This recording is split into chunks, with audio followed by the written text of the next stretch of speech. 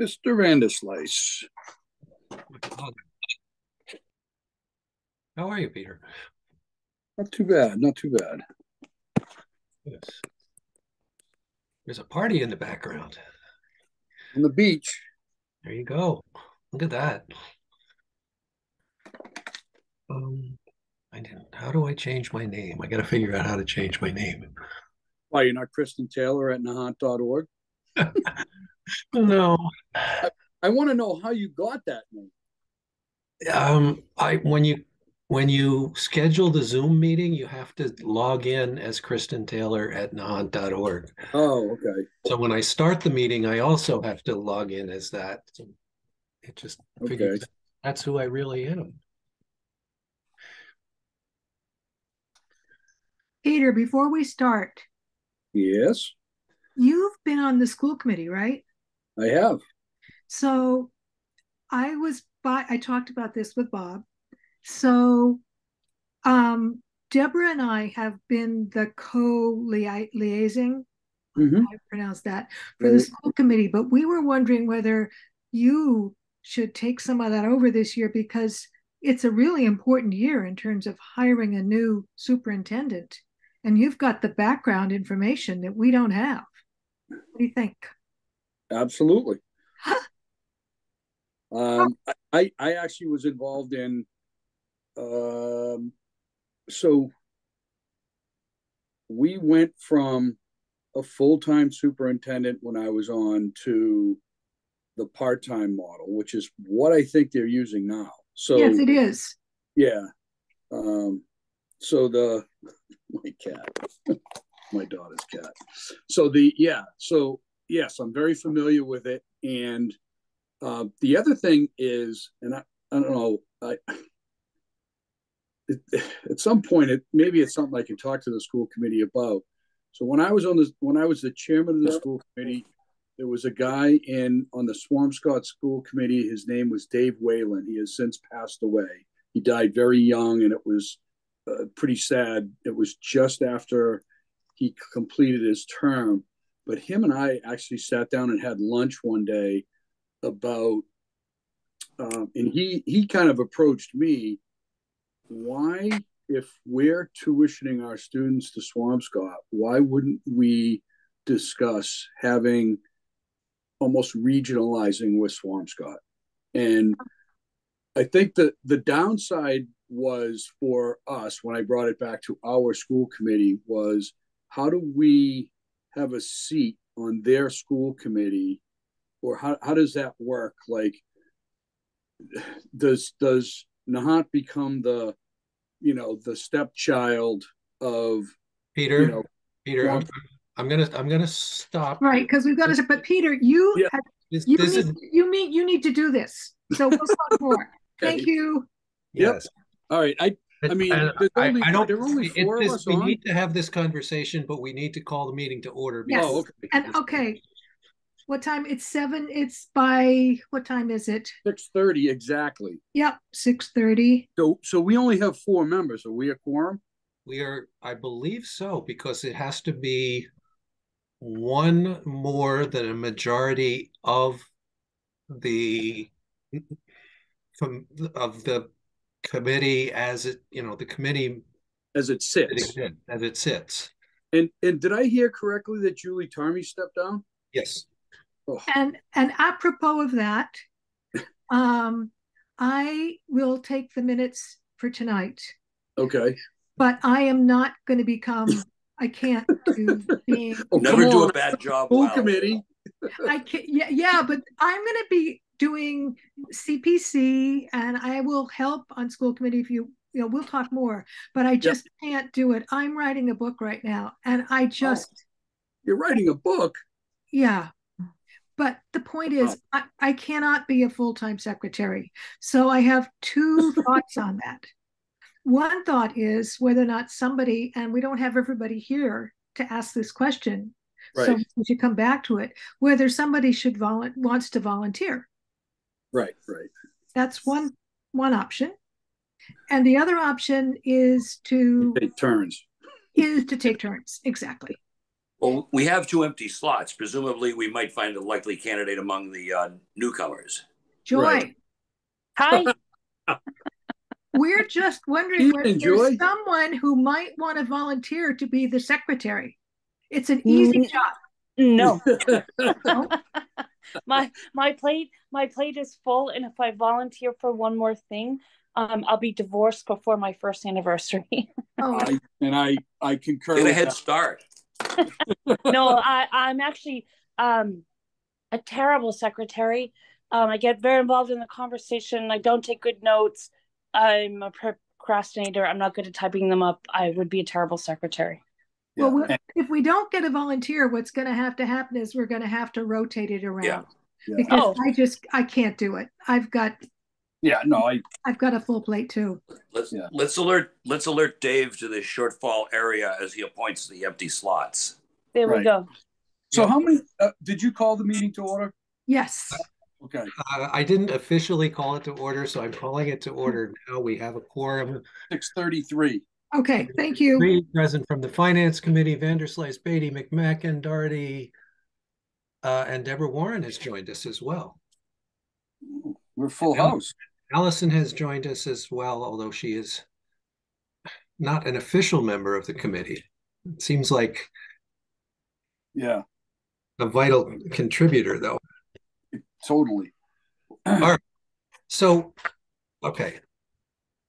So what I would propose, and Barbara will come back to you in just a second, is in a couple of weeks, once we get Thanksgiving behind us, I will schedule another meeting, and it will just be an organizational meeting to get ourselves organized for the town meeting season, so we can do our draft schedule.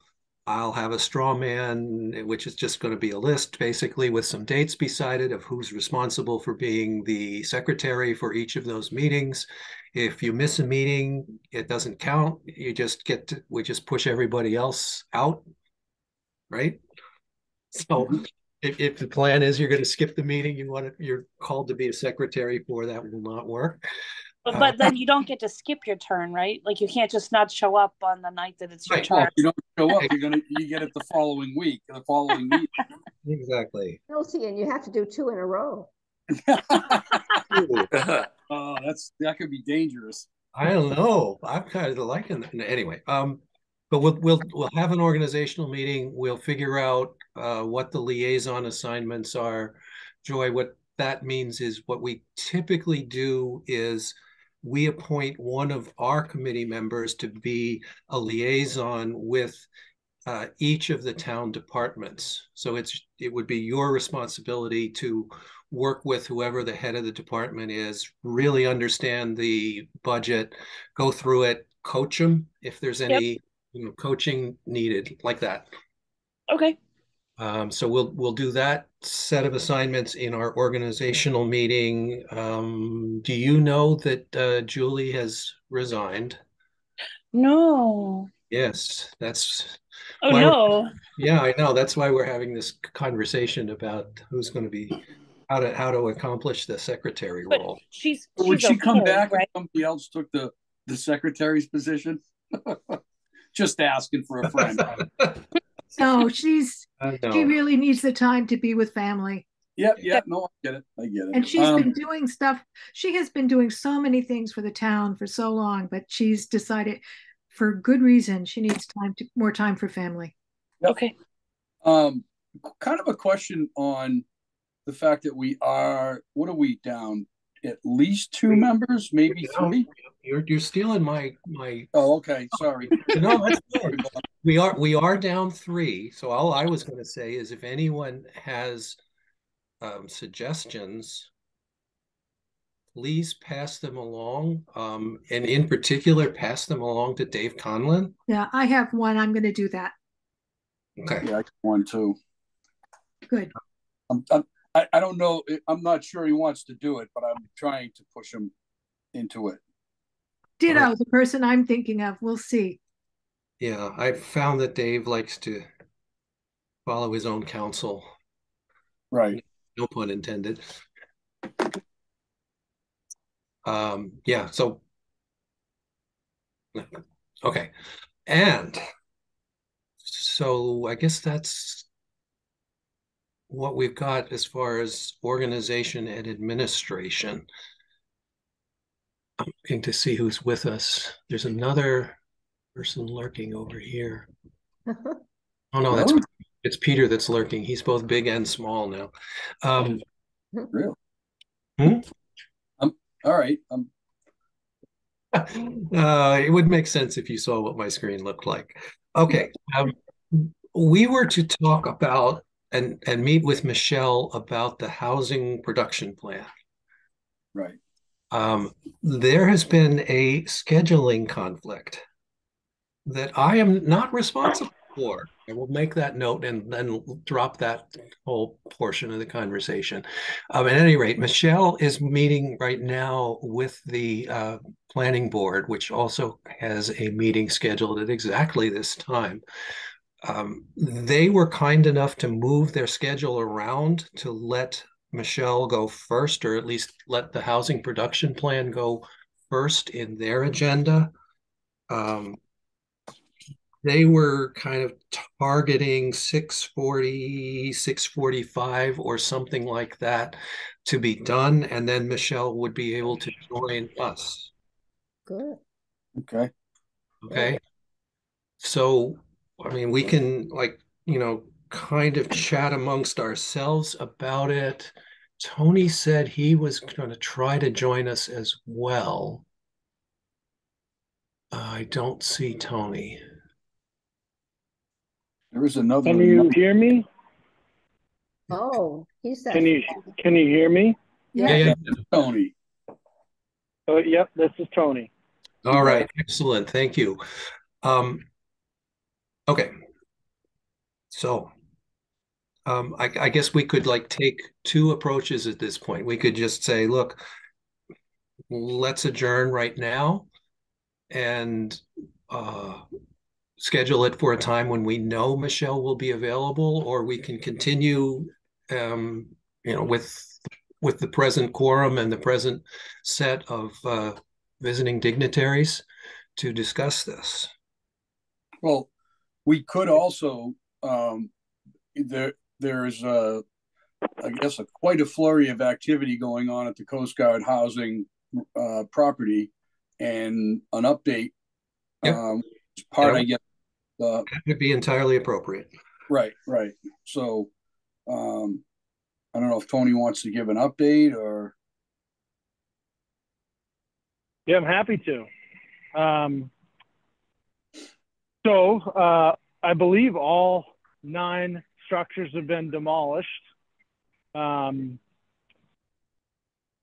all 8 oil tanks have been removed from underground. Luckily, we didn't run into any contamination issues with the underground oil tanks, which is a plus. However, some bad news that was unexpected is they discovered some under the slab, like almost within the foundation, ductwork that is actually cement pipe ductwork that's lined with asbestos. Mm. So that's going to be a costly change order because of the labor involved in it. Essentially, they have to saw cut the cement slab around the pipework, which almost like spiders from the middle of the foundation to every corner of the foundation, and remove that carefully. However, other good news is that there was about a $60,000 allowance in the bid for damp proofing of the foundations, which doesn't need to happen. So we're saving some money there. And the oversight, the on-site oversight by Axiom of American Environmental was going to be charged by the day, by the hour. And because American Environmentals moved so quickly, we're going to have some savings there. They were estimating 45 hours, and I think they really were only out to like, they were up to around like 35 hours the last time I checked. So there should be some savings there too.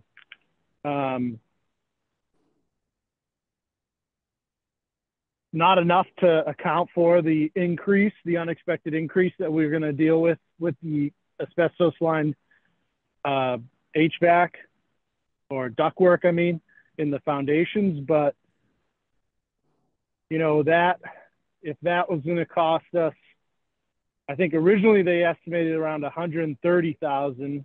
But like I said, we're saving 60,000. We're saving maybe another 10, so cut it in half. But ultimately, we won't know the true impact of those dollars until they do the work and tally up the hours. Yeah, but we're way better off than having an oil leak. An oil leak would have been huge compared to this.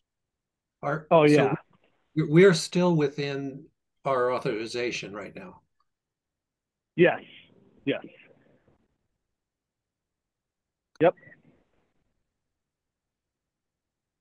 All right. And the plan going forward and the timeline associated with that is what?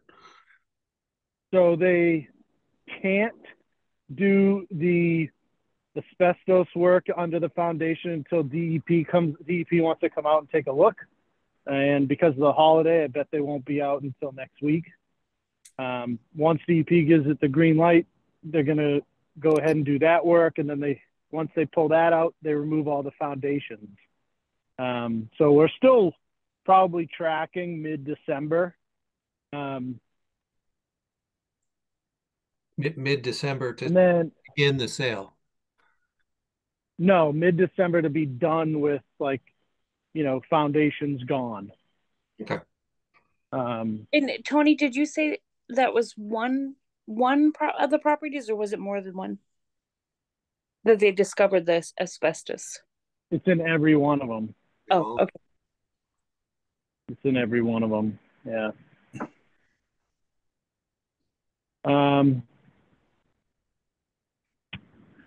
So I've been on the phone reaching out to a few different real estate appraisal companies. Once the land is cleared of all material, the DPW may do some leveling of the ground, or we may do that as a change order with Axiom. If we can do it in-house, obviously it'd be much cheaper. But once that part is done, appraisals are next. I've reached out to a few different companies. If you guys know of any, feel free to email me. I'll reach out to them. Trying to find some companies that are familiar with, the market in our area. So the appraisals would be next, and then to the Board of Selectmen with the appraisal numbers to authorize and begin. The Town and Land Study Committee actually takes those appraisals and submits it to the Board of Selectmen, and then the Board of Selectmen authorize the next steps of going out to sale. That is where the next step of the process, I think I know how it goes, but we're meeting next Thursday morning with legal to go over that process and timeline and understand kind of how it works with Chapter 30B and, putting them up for sale, potentially dealing with,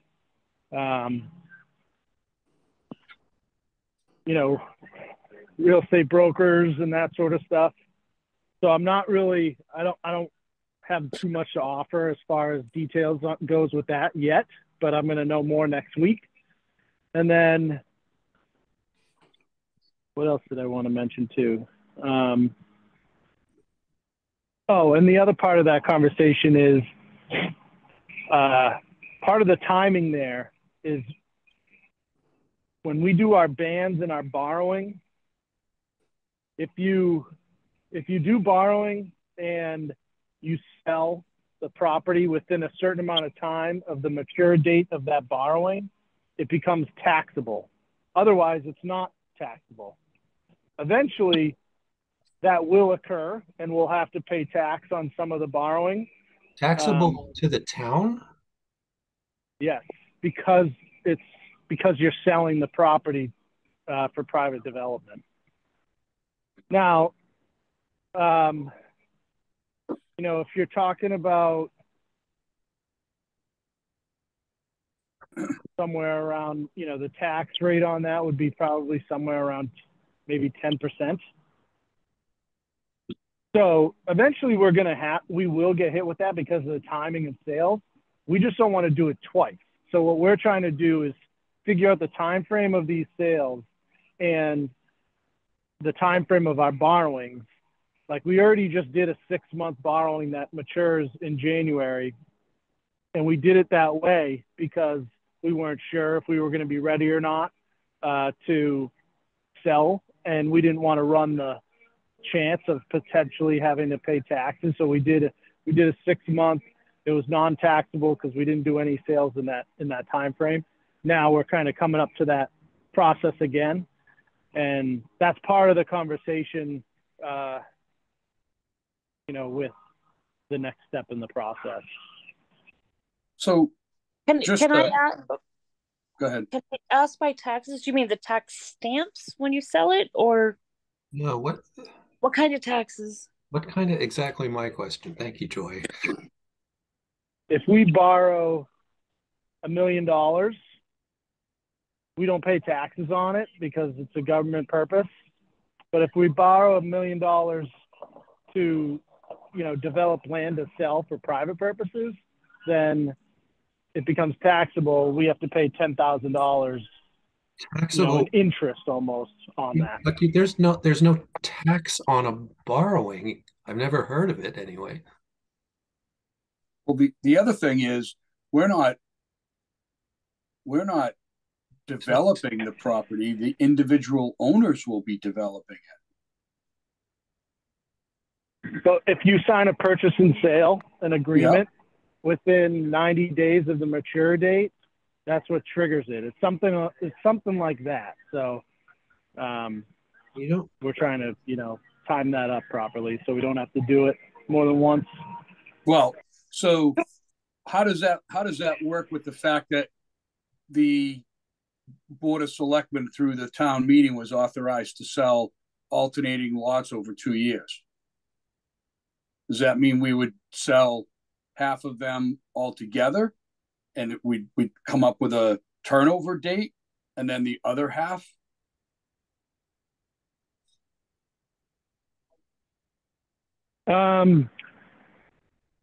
That's part of what our meeting is going to be talked about on Thursday. We're going through that. So I can't answer it right now, but essentially you're trying to predict when you think you're going to be signing a P&S. And if it's going to be within 90 days of that mature date, are we going out for 6 months or are we going out for a year on these borrowings? That's how we're trying, that's kind of the conversation that we're going to be having. Tony, would you be open to having a representative from the FinCom attend that meeting? I'll think about that. Yeah. And Tony and or Allison, can you send over some more information about whatever? This is what Joy threw in the chat as well. Is Allison on the call? Yes. Yeah. Because I've never Allison, heard of tax on borrowing. Allison, did I explain that? Can you explain that better? So I think what we're trying to say is right now when we issue bans, they're tax exempt, which allows us to sell at a lower interest rate. They're tax exempt to whoever is buying. Correct. Unis. the bond, Correct. right? So yeah, so you get a better price because whoever's buying it doesn't have to pay tax on that income. Exactly. So if we sell the properties to, private developers, we cannot issue tax exempt bans to continue to finance, this project because it's no longer our property. So that means that if we still need to borrow to pay for the project, or if we don't sell enough property to pay down the bans in full, we're going to, at some point, to have to issue taxable bans, which will come with a higher interest rate. So it seems a makes bit no unlikely. sense. Okay, but one thing I think we've established, this is not a tax to the town. This is whether this is taxable to the purchaser of the munis. munis. That's correct. Yes. Yeah, but it makes them less desirable. Right. Makes them less desirable. If I buy bonds that I don't have to pay taxes on, I'm going to do it. So we spoke to our financial advisors yesterday that we use, and I don't know the difference between interest rates, and we kind of asked them, what's the market like now? And they said it's probably a difference of at least a percentage point. So, but it's just something that, we have to keep in mind as the project goes forward. Okay. So it almost makes it more desirable to sell as much as you can, pay off the loan and the secondary loan that we took out for demolition. Correct. Yep. And if you right now, the bans that we have right now are expiring in January. The question is, should we issue another 6 months of bans?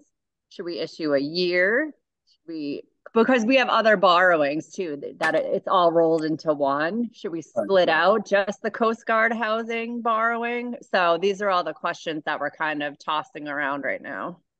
If you can send along something that describes what triggers the non-tax exempt borrowing? I think I can answer that question. And what it is, should the town enter into a profit-making venture, at that point, we can't issue munis.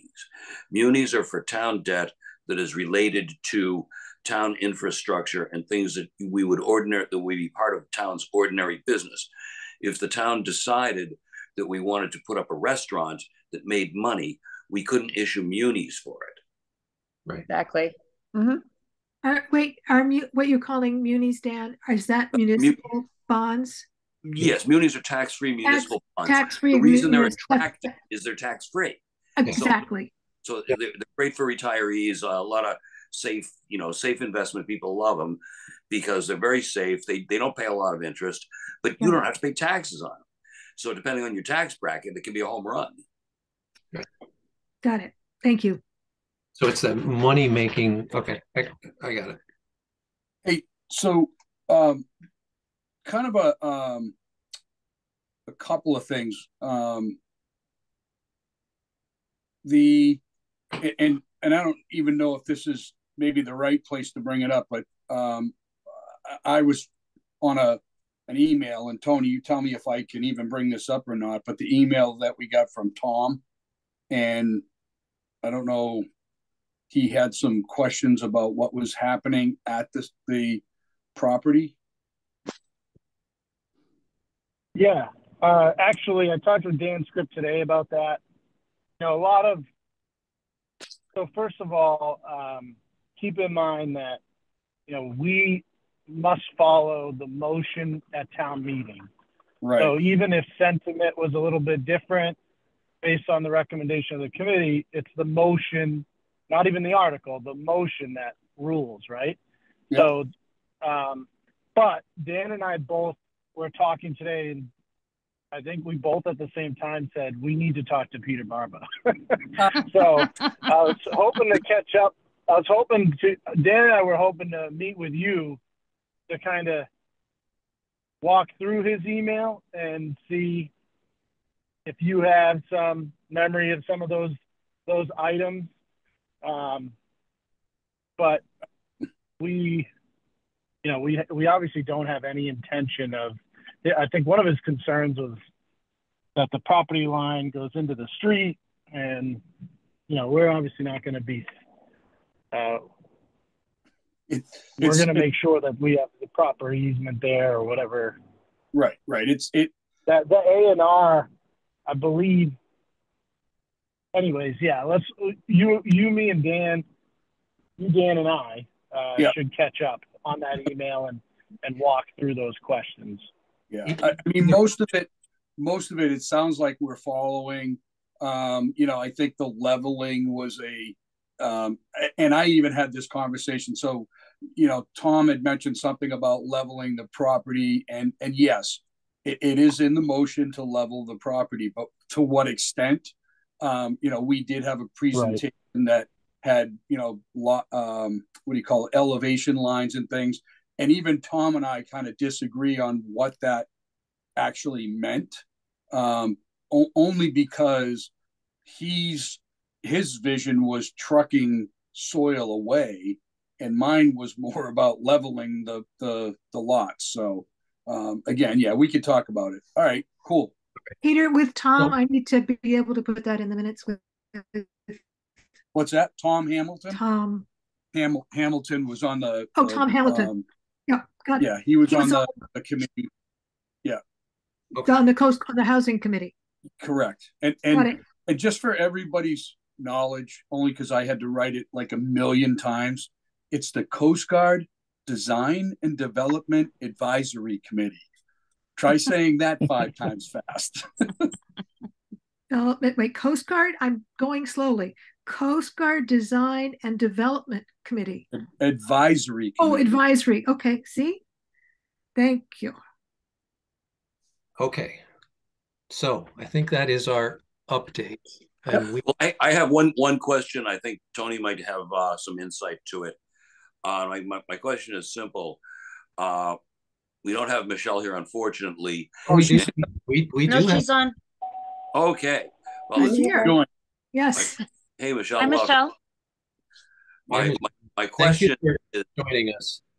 Is there a belief among town leadership, and per your discussion recently with Town Attorney Dan Script, Tony, as how to interpret the article at town meeting and the amount of flexibility that allows the selectmen? Can the selectmen at this time, without a subsequent article and a subsequent town meeting, allocate any of those lots to be used for other purposes than as described in the article, especially affordable housing? No, the belief, any change, anything outside of what the article approved would only be possible with another article. So amongst town leadership, it's follow the letter of the motion. Yeah, and it's funny because over the past week or so, I've been doing a little bit of research, and one of the things I did do was I pulled up the motion, and I actually have it typed out and readily available if anybody is interested. But we were very, and I wasn't even on FinCom at the time, but whoever wrote the article was very good in being very specific about everything that was presented by the Coast Guard Design and Development Advisory Committee. So it is very specific. Peter, can I ask though, does it say we cannot? Is there a not in there? Like we cannot use it for affordable housing? No. Basically, no, I mean, it doesn't there's mention that. The first part of it speaks to the lot number and parcel and what it's identified. So I'm not going to read that. The existing houses, so yes, we're authorizing the selectmen to, under the following conditions, sell the real estate. So that the existing houses are demolished, the in-ground oil tanks removed, the land is leveled, the land is subdivided, and subject to any title issues being resolved, 12 individual lots are sold with deed restrictions prohibiting any single individual entity or group from purchasing more than one lot, prohibiting lots from being combined with any other lot, and limiting the maximum floor area ratio of said lots to 25%. And to further reduce construction congestion, authorize the Board of Selectmen to sell alternating lots in 2 offerings over 2 years. That's the exact wording. Thank you. So, I mean, But like I said, there's also and in the appendix of your book for the special town meeting that we just had is the transcript from that meeting. We actually pulled it right from the transcript of the entire meeting. So the motion is in one of the appendices of the Finance Committee report from the last special town meeting. Yeah, I actually got this off of the transcripts that are, and if anybody's interested, they are, you just look up town meeting on the town website, and all of the transcripts are written, and that's where I got this. And it's kind of funny because in the middle of it, I want to say somebody's cell phone rings, and Dave Conlon interrupts Judy Zahora and says, "Do you want to get that?" She's something. So it was pretty funny that even in the transcripts they had that. I want to ask again though, is because wait. So Michelle has been kind enough to join us, and I think we should move to that topic. Yes, agreed. Thank you. Michelle, what I would suggest, well, actually, let me kind of frame this up a little bit ahead of even more. As I understand it, the Finance Committee at this point has no prescribed role. Correct. So, you know, we're not obligated to produce any sort of opinion or, you know, commentary, recommendation, or anything else. And having said that, this is, you know, an advisory committee with fairly broad responsibilities, and it does represent, at least most of us, some pretty smart people. You're not looking at me. I'm not looking in the mirror either. Okay, so Michelle, what I suggest we do is, can you kind of just bring us up to speed with the most recent developments? Sure. I've already heard you give that speech twice now, so I Yeah, know I feel like it's been more than twice, but yeah, no, I'm happy to share. I know you're well practiced at that. And then let's open up the floor and just let do questions. Sure. So I apologize for members of the public. They're probably going to hear the same thing that I said on the planning board meeting. So as you were aware, we published a draft of the plan on October 24th, and we presented it to the Board of Selectmen and the planning board for their review and feedback. We scheduled a joint meeting with both boards so they could review the plan and vote to adopt it according to the guidelines dictated by the state. Between the time we published it and that upcoming meeting, we did receive quite a bit of feedback from the public and our stakeholders. And so we decided to take a step back, take a look at some of this feedback that we were receiving, answer some of the public's questions, and then look to reschedule the meeting. There was some very important point in feedback that was provided to the committee. We've had some early meetings with MAPC to share them with that feedback.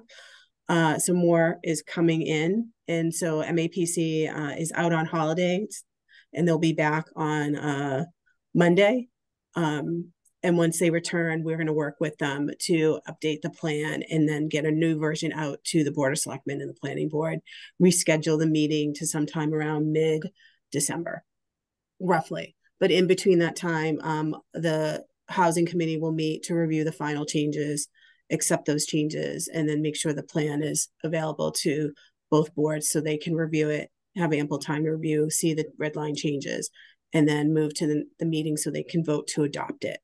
This vote is of both the Board of Selectmen and the Planning Board, so that we can send it to the state so they can review it and approve the plan. Michelle, can I before you move on, I'm sorry, just so I can catch up.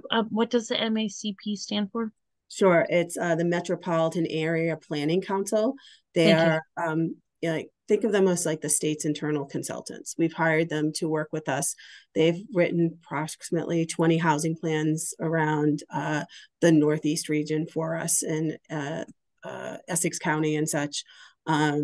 We've used them. We use them also on the open space plan. They've been very trusted advisors and have provided us a lot of counsel in terms of how to navigate producing this plan, for the state. Thank you so much. And Michelle, if I may ask, because I've been reading it and I printed most, does that mean that the document, the very detailed and interesting and well-written document, that says draft all over it, that this is what's going to get revised? Yes, there's going to be some sections in the plan that will be revised. So let me just highlight what's going to happen. So in the executive summary, we heard some important feedback around really moving up in pinpointing around local preference. Local preference is a tool that we can use with developers to help prioritize residents to obtain affordable housing if there is a development that happens. We need to illuminate that further and probably stronger in the executive summary. It's buried in the plan, so we need to bring that forward. The other thing we're going to do is, I believe we have 5 strategies. We're going to collapse them to 4. We're going to take the strategy that stands alone around Coast Guard housing, and we're going to move that and combine it with the strategy around all town-owned land. And just so could you just, I have to get that. So you're going to, could you say that again, please? Sure. I'm taking notes. Oh, no problem. We have 5 strategies. We're going to collapse them to 4. We're going to take the strategy that stands alone around Coast Guard housing and collapse that within the strategy around the town-owned land. So we try to normalize our recommendation around town-owned land in a way that demonstrates to the state that we've done an inventory of our town-owned land. We have opportunity sites that we could consider to do a development, and that they can see that we've acknowledged that, here, basically showing our cards. Here's what we have. We're not that big of a community. We are limited on space, but we're going to do our best to try to achieve, our safe harbor requirements and, be morally conscious in driving and improving the affordable, trying to reduce the affordable housing crisis that everybody's been, seeing and talking about in the state. The other item that has been very prominent that we've heard feedback of is around a certain categorization around the town regarding limiting or restricting multifamily housing, the use of race in the plan. We've talked to our consultants about removing that language, which we're going to do. One of the things that we, was in discussion, and this came through the planning board meeting, was, there's a program going on called the Dirty Deeds Project nationwide, where they're looking at deeds across the country on properties where there are covenants and restrictions on who can own certain properties. And you have to take this in concept of history around, when communities were setting up, what economic planning was looking like. So things like, you couldn't sell your property to someone that was Black, Irish, Italian, Armenian, Jewish, that kind of stuff. In Nahant, there are 90 properties. None of them have been expunged with that language. But in fairness to those property owners, they probably don't know that they have it. So the Dirty Deeds Project is, trying to identify these properties and eventually go to those property owners and inform them that, hey, you have this restriction on your property. Did you know this? Would you consider removing that language from your deed? So very interesting. There's information available. You can go Google it. I was able to find it, and I found it very interesting that, Nahant has, this problem like a lot of other communities. We're not the only one. Lynn, Saugus, Marblehead, Swampscott, they're all being profiled. But this is a nationwide project that's going on. As it pertains to us in the housing plan, though, there's language in there that some stakeholders felt probably doesn't represent what Nahant is. However, to remind folks, we did remove the ability to build multifamily housing, and that was voted at a town meeting in the 60s. Had we left that and allowed multifamily housing and increased density in certain locations, maybe we wouldn't have, we wouldn't be profiled by the state. I don't know. Who knows? Hindsight's 2020. But, there will be recommendations. We will look at, zoning changes eventually, with 3A to bring back, multifamily housing development and, help, What do you mean by bring opportunities forward. What do you mean by profiled by the state? So when I make that statement, I think the state is looking at communities that made zoning bylaw changes 50 years ago, 75 years ago, that they wanted to create communities that had a certain profile.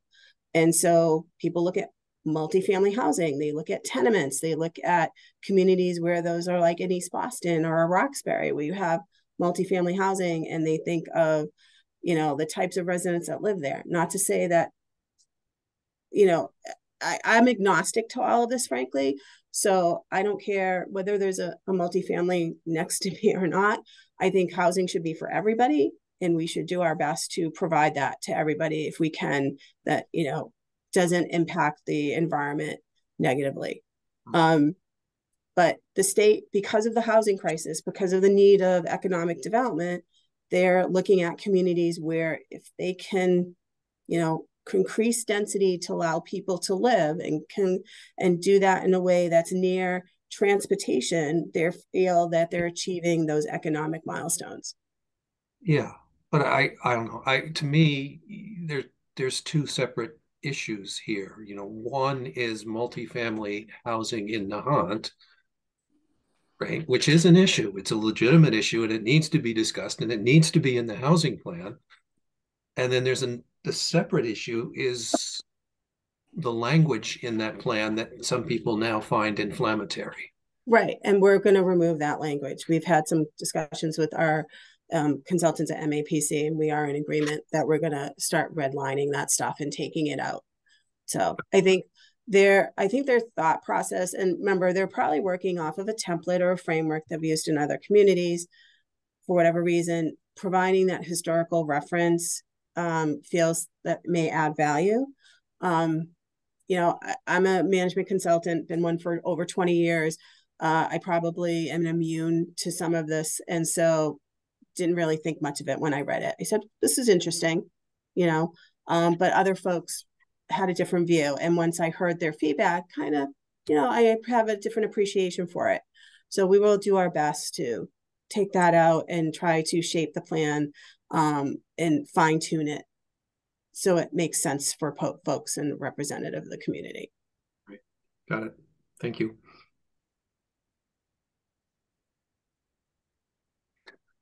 So, Michelle, will there be, like a tracked version?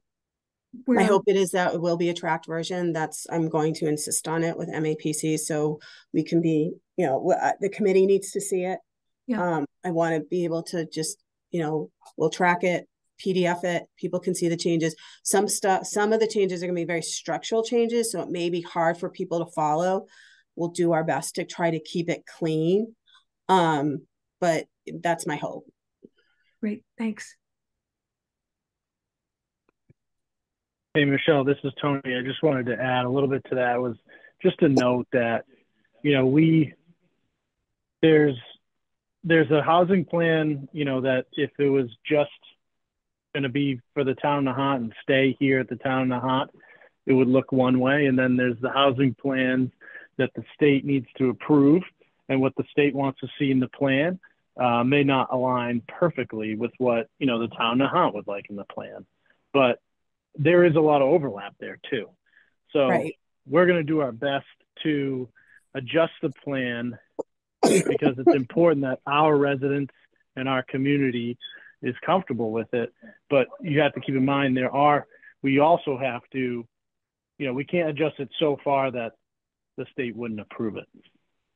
Correct. And that's what we want to demonstrate to the state, that we can contribute to this achieve safe harbor so we can protect our community from an unfriendly development, but also have guardrails that helps the residents should a development come in, that we have some strength as a community through the housing plan, through bylaw changes, that we can, support residents should a development come forward, whether it's, and this is a development that would not be, by the town. It could be, private property owner may say, I'm, going to change the use of this property. I'm no longer going to be X and it's going to be Y, and, work with them.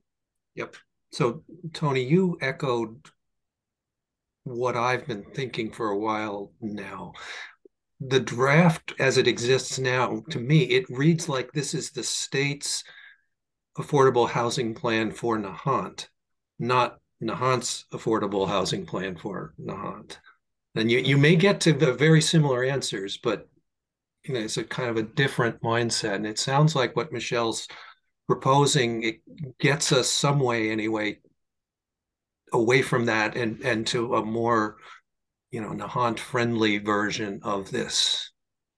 And I listened in on a meeting the other night, and what struck me was it seems like there's a substantial number of folks out there that see this as the state trying to do some things that will be detrimental to Nahant, detrimental either to what people are referring to as the fabric of the town or the finances of the town. And if you read the existing draft with that through that lens, you can see why there's a lot of concern. Yeah, I mean, we want this to be representative of the town and the town's goals, right? We want to help people in our community. And this is really around economic development for people, that are at certain income levels.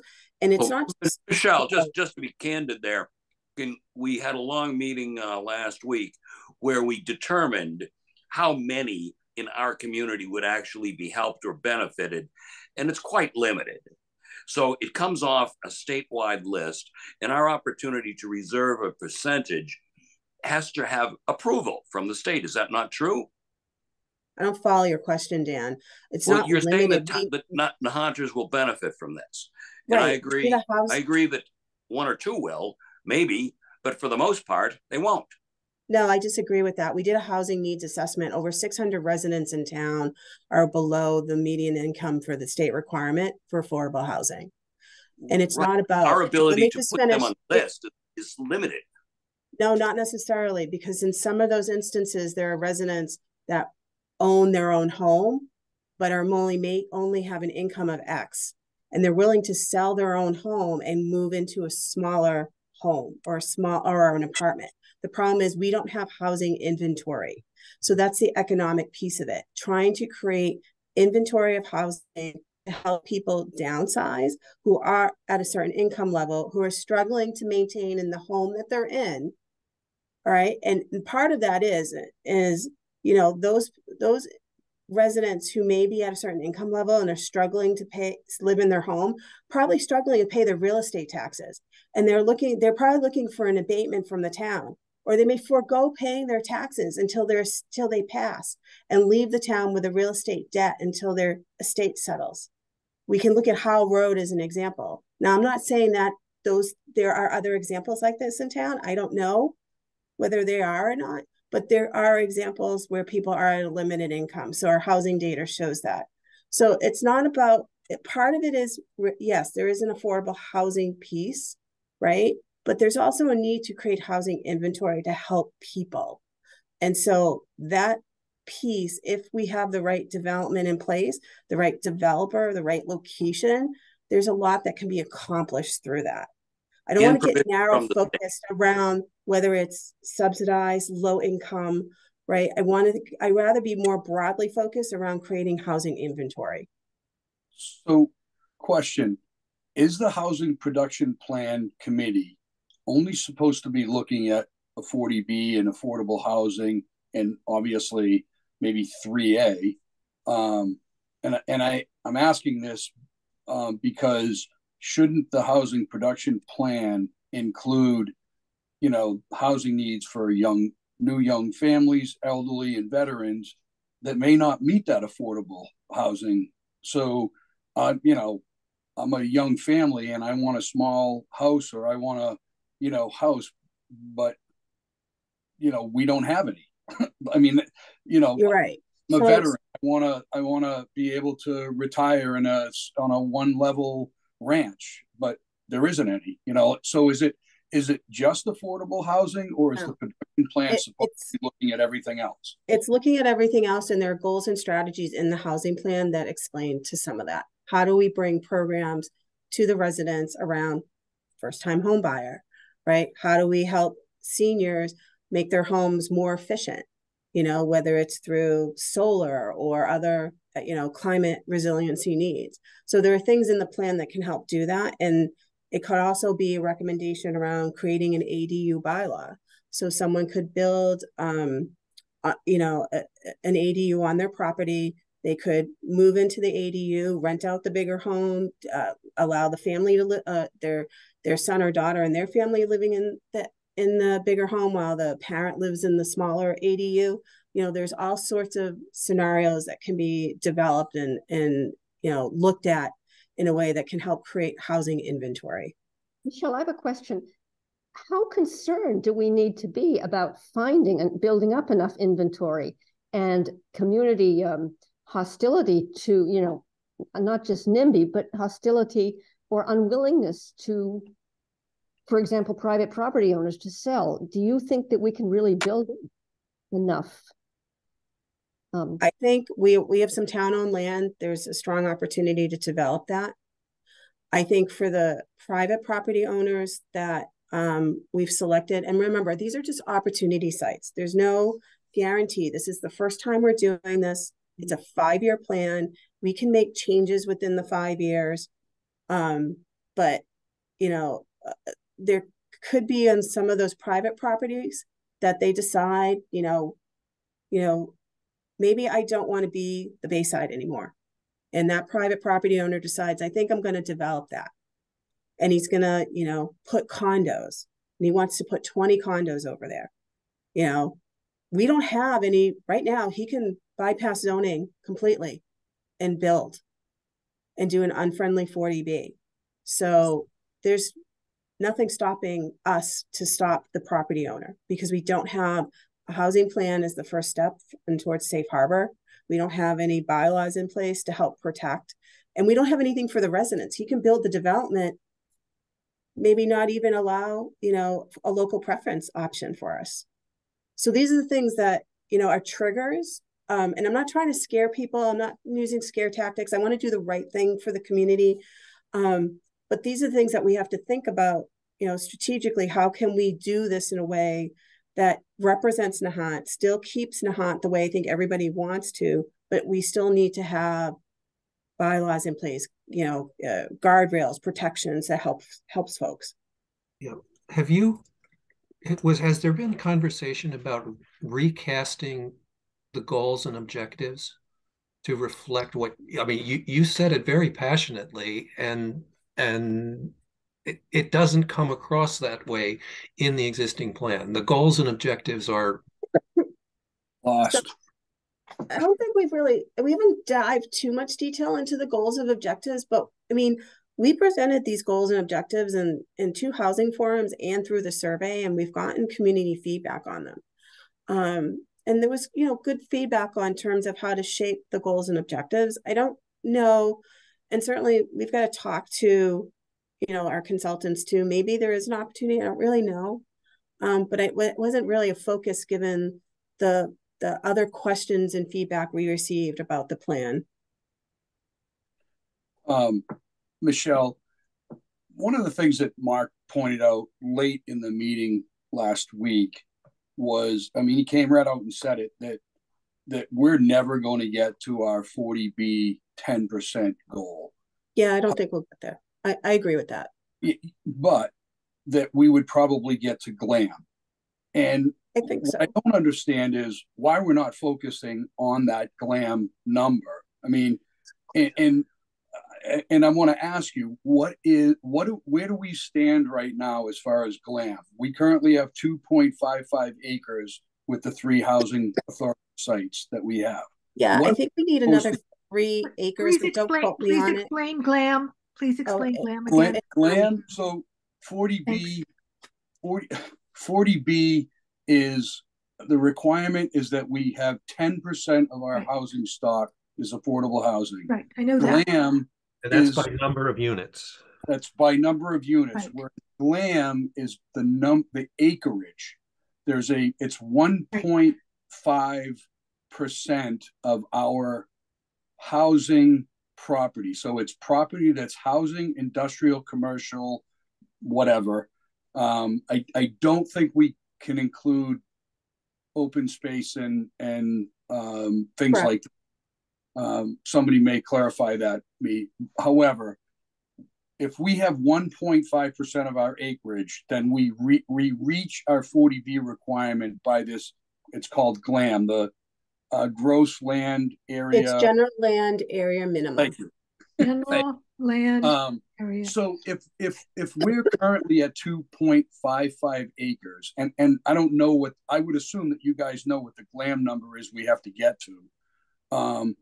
Why aren't we focusing on trying to get there to reach safe harbor? Because we don't have a single property that's going to for us to achieve GLAM, and no community in Massachusetts has been able to achieve GLAM from the state. So Nahant would be the first one to really try to tackle it. We could, however, we have. Law. I understand that, but no community has gotten approval from the state by trying to use GLAM. Right, but if we've done an analysis and the analysis says it's unlikely we're going to achieve it by the normal way, then, and it looks like we could achieve it through GLAM, should we not be focusing our efforts on GLAM? And yeah, I mean, and you say there's not one single property, but there are several properties. Well, we can combine those properties, and that's the point. That's what GLAM allows us to do that.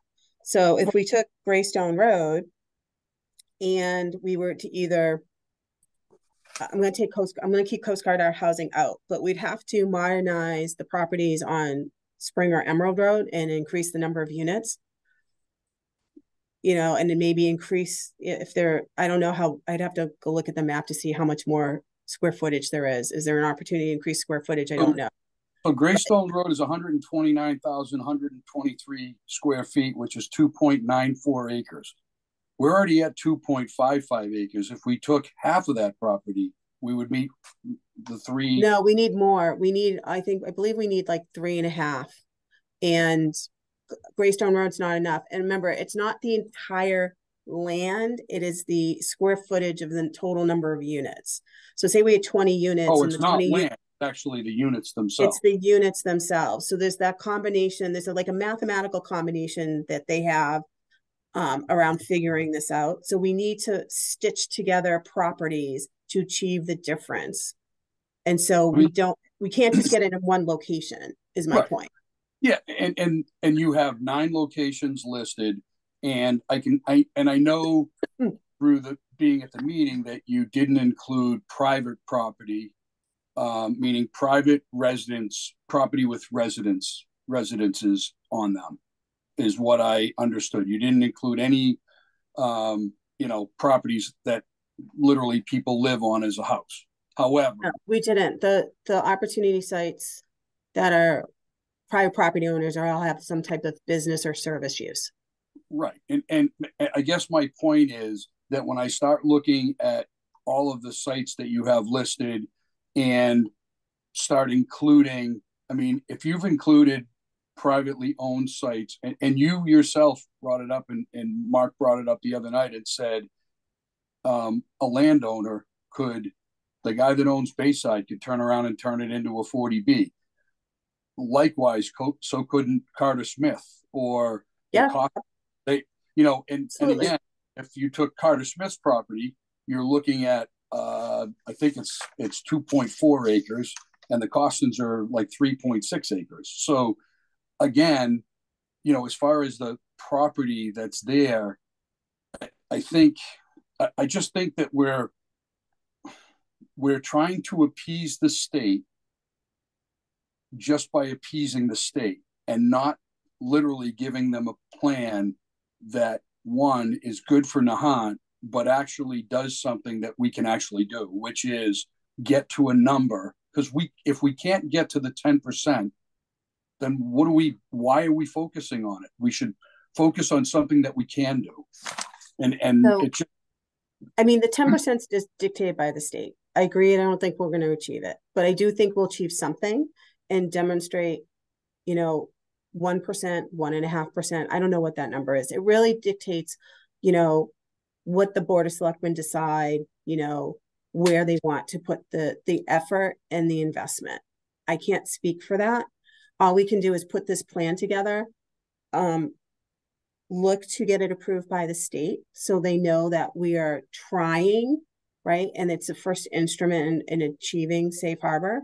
And then the Board of Selectmen and the town administrator need to work to figure out, okay, where do we want to start? There would definitely be further analysis by taking the 10 locations and then down selecting and maybe just focusing on the town-owned land. I have no idea. I can't speak for them, but that's, I could see that as a natural next step.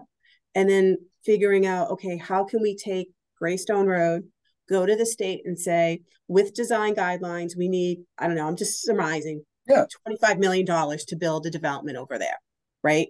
And then maybe we move some folks out of Spindrift, go up another level on the Spindrift, right? And modernize that further, right? Move some folks over from Spring and Emerald Road, modernize those properties and expand a little bit more. This is a multi-year journey. And it's, again, a multi-million dollars in investment.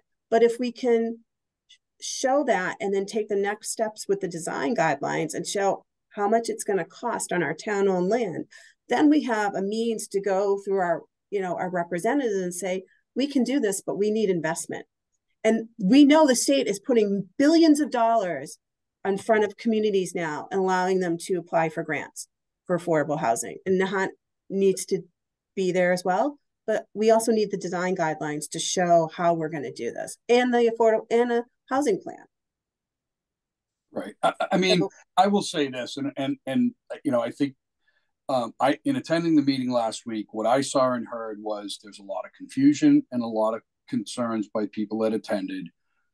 I felt that your committee is being led by the consultant and not working with the consultant. I really felt like again, the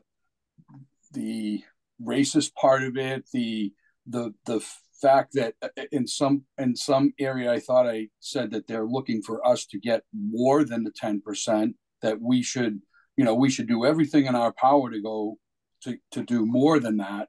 I don't think our consultants never said that.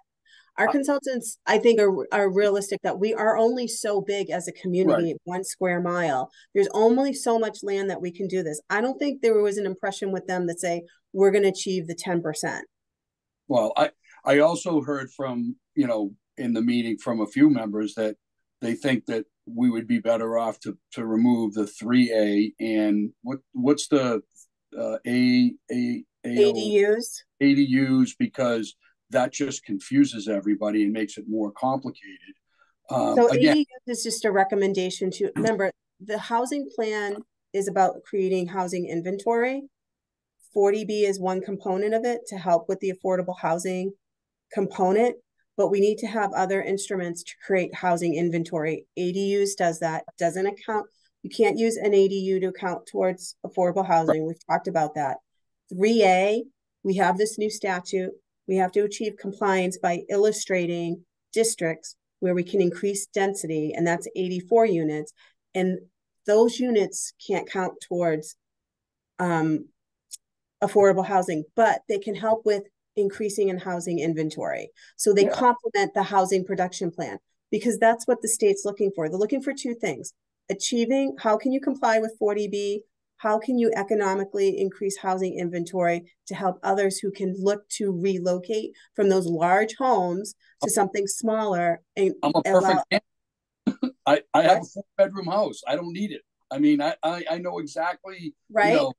I'm in that situation. I feel that in what I saw, and I think that anyone who was at that, at the meeting, watching the meeting, whatever, people are confused, they're concerned. I think trying to simplify it, and again, even one of your own committee members said we should separate 3A to try and make it. Yes, what you do on the production plan is absolutely going to help towards 3A. However, it just makes it more confusing, and trying to get to a simpler plan is going to make it easier for people to understand it and basically buy into it, because anything that's confusing is really easy to push aside and and not accept. I mean, and that goes for Can I chime in on that, Peter? FinCom, planning board, and the selectmen. So, hey, this is Tony. I just want to chime in on that. There was actually a number of things you mentioned I wanted to comment on. I'll try and hit them all real quick. But as far as the GLAM goes, no town has been approved by a yes, but we don't know how many towns have actually attempted to meet their obligation by the GLAM. In a lot of other communities, it might make more sense for them to try to achieve it through units than through land area. So, it's not just because none have been approved in the past doesn't mean it's not possible. And our consultants have been very supportive and encouraging about, pushing the state as to why the GLAM makes more sense for the town of Nahant. And then if you look at the GLAM analysis, which I think is an appendix of the housing production plan, you'll see how they calculated that. And if there isn't photos there, I think I've seen them before, how it, takes the square footage of the actual structure plus any landscape or hardscape that's directly associated with the structure, like parking or where utilities enter the property. All that stuff counts, but not the entire property. So you get a better idea if you take a look at that on how that works. And so obviously you're not going to know until you get to the next step of a process of, what you're trying to develop in any of those locations or ones that aren't mentioned, how that's going to factor into your GLAM analysis. That's kind of the next step. I would say, you really got to look at this plan as the highest level. You're at the widest part of a funnel. And as we go through next steps, things, may come out, new things may get added in. But it's really at that high level right now. And, I think that as far as confusion and what was talked about at the last meeting, a lot of the commentary was extremely helpful in our understanding of where confusion lies. I think that some of the questions, it was kind of evident that the answers were in the plan somewhere, but it's 130 pages. So, right. Who's got time to read every single sentence in that? But it is there. It doesn't mean it's not there. It's just that, it's a big document. It's a large document. And when it comes to the 3A stuff and the ADUs, it's an introduction to those two ideas. I don't know if ADUs is really something that the state is looking for us to include in our plan. They obviously, it's a hot topic legislatively at the State House right now. But I can tell you that 3A is 100% something that they want to see us mention in our plan. They want to see that municipalities that are MBTA communities are starting down that road, are considering that. They want to see that we're factoring it in at this point. So, we have to mention it. It's really just an introduction. That's the next 6 months or so of committee meetings and public meetings is going to be really focused on the the 3A stuff and narrowing that down. So I don't know if we can fully remove it from the plan, because I think the state's going to want to see that in order to approve our plan. Well, the other thing, Tony, is, and I don't know legally where we stand, but Michelle said it early at the beginning of the meeting that we actually have an ordinance or some sort of bylaw that prevents multifamily housing. I mean, I mean, we're a small community. If you look at not just the real estate impact, I mean, let's face it. I don't know that anybody here is going to say that, you know, three deckers or whatever are more attractive than single family homes. But the fact of the matter is that we actually have an ordinance that has been on the books that says we don't want multifamily. And I think I'm going back to say, yes, we don't want multifamily, probably because we didn't want the I don't know, the types of families there. But it also has to do with the number of people going into the schools. I mean, when granted, we don't have, obviously our schools are in need of more students. But back then we had the elementary school, which was smaller, and we had the Nahant Junior High. So, you know, we had a lot more kids in school, and maybe this ordinance was put on the books because they didn't want to have multifamilies because we'd have to build more schools. I mean, there's could be many reasons why. It was the 60s, early 60s, and it was right around the time when the Bass Point Apartments was starting to be discussed and eventually was proposed, I think, in 65. And there was a large amount of property on Christopher Drive. There was another large amount of property somewhere else in the Nahant. I actually had Diane pull the minutes, the transcripts of those town meetings, and I started skimming through them. I didn't get to read every word either, but it seemed like the town at the time was concerned about similar developments of what was happening at Bass Point Apartments happening in these other large sections of land that were going to be subdivided and sold. And it really didn't talk about race. I didn't see anything in there about that. You know, not that I would expect it, but it was more so about like not wanting multiple developments like that in the community. It's actually a pretty interesting read, but it's lengthy. So yeah, it's still going. And that's, you know, that's what I mean. Like, and again, I don't know what the legality is for the state to be able to come in and say, you know, you now have to designate a multifamily. Well, we don't allow them in town, so now the state's forcing us to break our own or change our own bylaw. And I don't know. Again, I'm asking about the legality aspect of it. If all of a sudden the state said we like the color blue, we want every house in the town to be painted blue, does that mean we just change and everybody paints their house blue? So Peter, what this will entail for 3A is that there'll be a bylaw proposed at the 2025 town meeting that will allow multifamily to be built by right. So if someone has a single family home and they want to convert it to a 2-family or a 3-family and it meets within the zoning requirements and they can do it and they have say, for example, enough off-street parking, they'll be allowed to do it. Right. Now, I mean, I understand, and it's that. not going to be everywhere in town too. So one of the things we've had some early discussions was, do we create certain zoning districts? So for example, Bass Point's very congested. I would not want to see any development in Bass Point, right? And if you have to go street by street, take Maple Ave.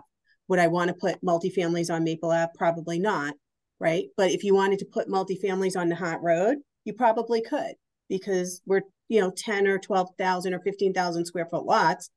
It's plenty of land, right? Could you put multifamilies at East Point? Absolutely.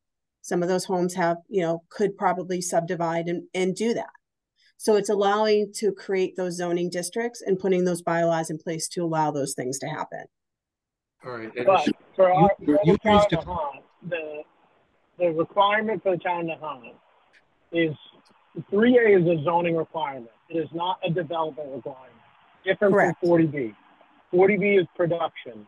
You have to actually have the affordable, you actually have to have a certain amount of affordable housing or SHI inventory.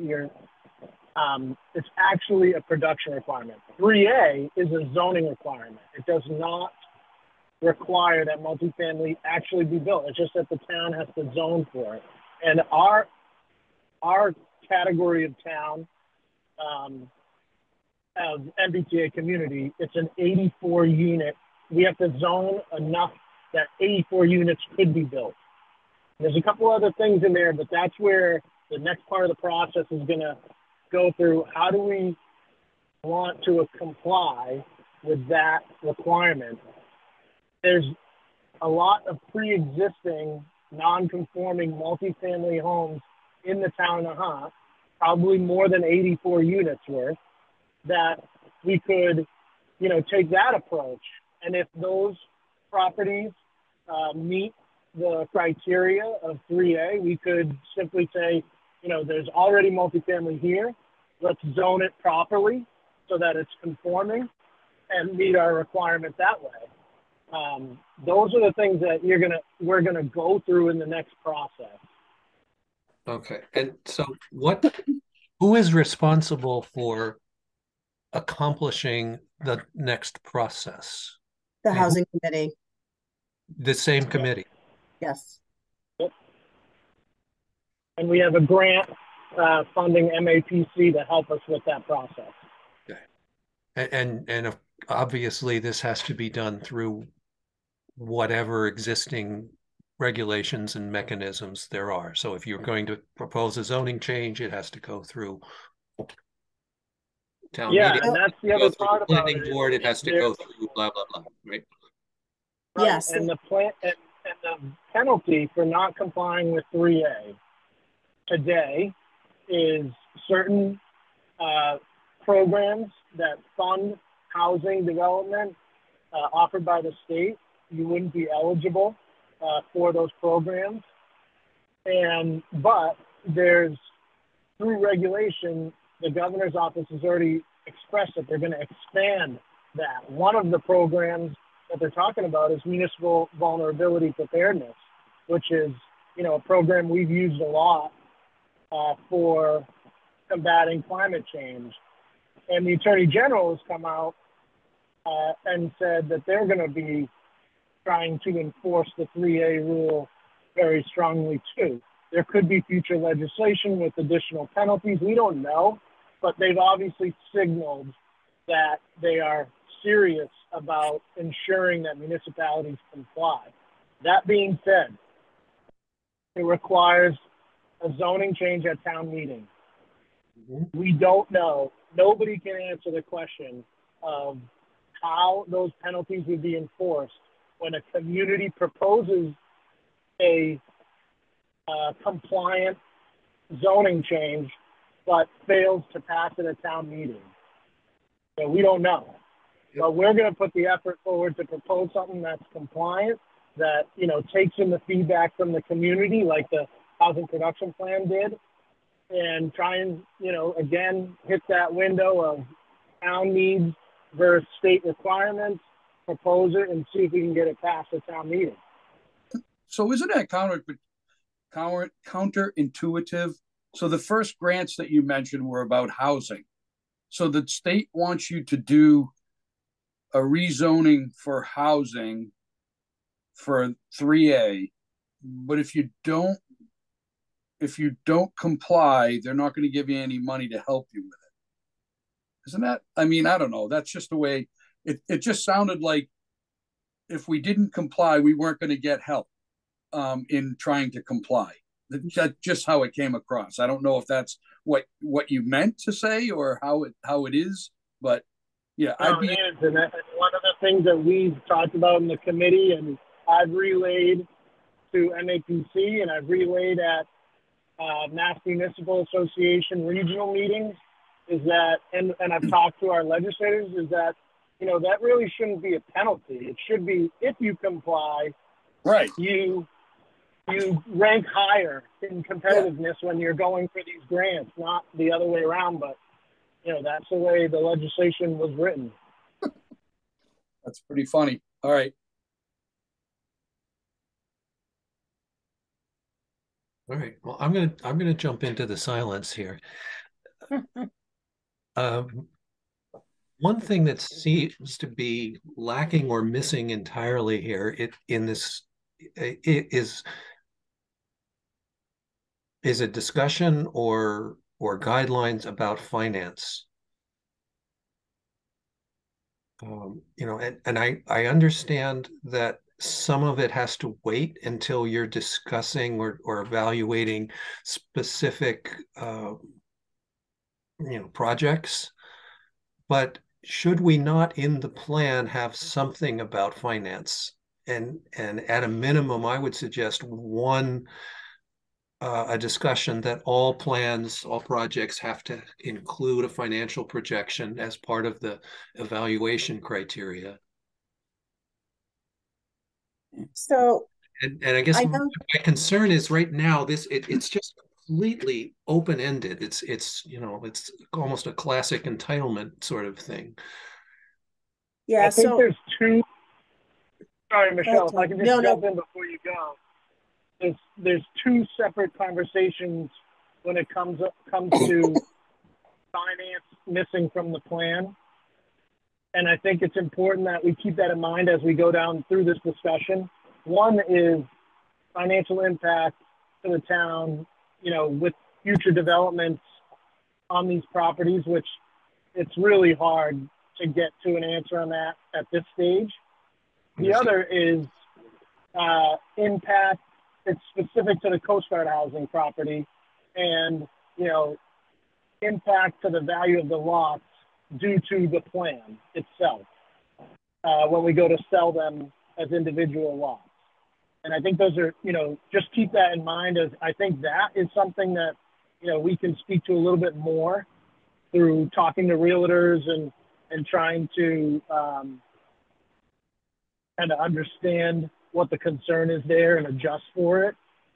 But those are the two different, is there a different, that's how I've categorized the two. And if I'm missing something, please let me know. I think we're kind of saying the same thing. So there's a strategy or a policy conversation, which is overarching. And there's also a tactical conversation as regards each, whatever you want to call it, project or effort or. Yeah, so I wouldn't want to go. Falls into the latter. Go ahead, Michelle. I'll shut up. So I'm sorry. I wouldn't want to go into detail around financial analysis, because one of the biggest components of financial analysis for any of these opportunity sites is, what are the developer incentives going to be? What as a town are we going to allow that potentially could be perceived as a taxpayer encumbrance? And we don't know what that's going to look like.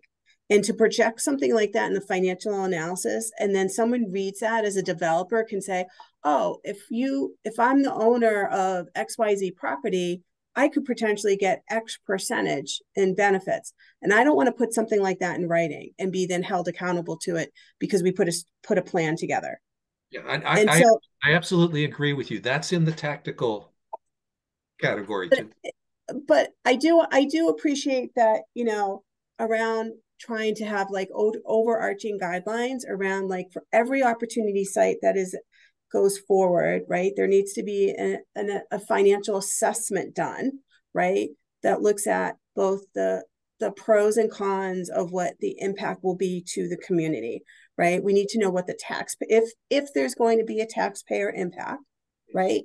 And if there's not going to be a taxpayer impact, what is their potential revenue impact? Any of these opportunity sites, if they become subsidized housing, they're going to be managed by the Nahant Housing Authority. And so they're going to be also, you know, seconded by the state.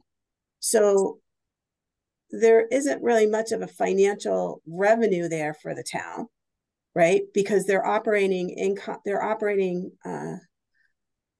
budget is dictated by the state. Now, we do provide some CPC support through the housing grants that are available through CPC, and we've been able to help them on certain projects, and that will continue because that's in the mandate of CPC is housing, and housing is one of the criteria.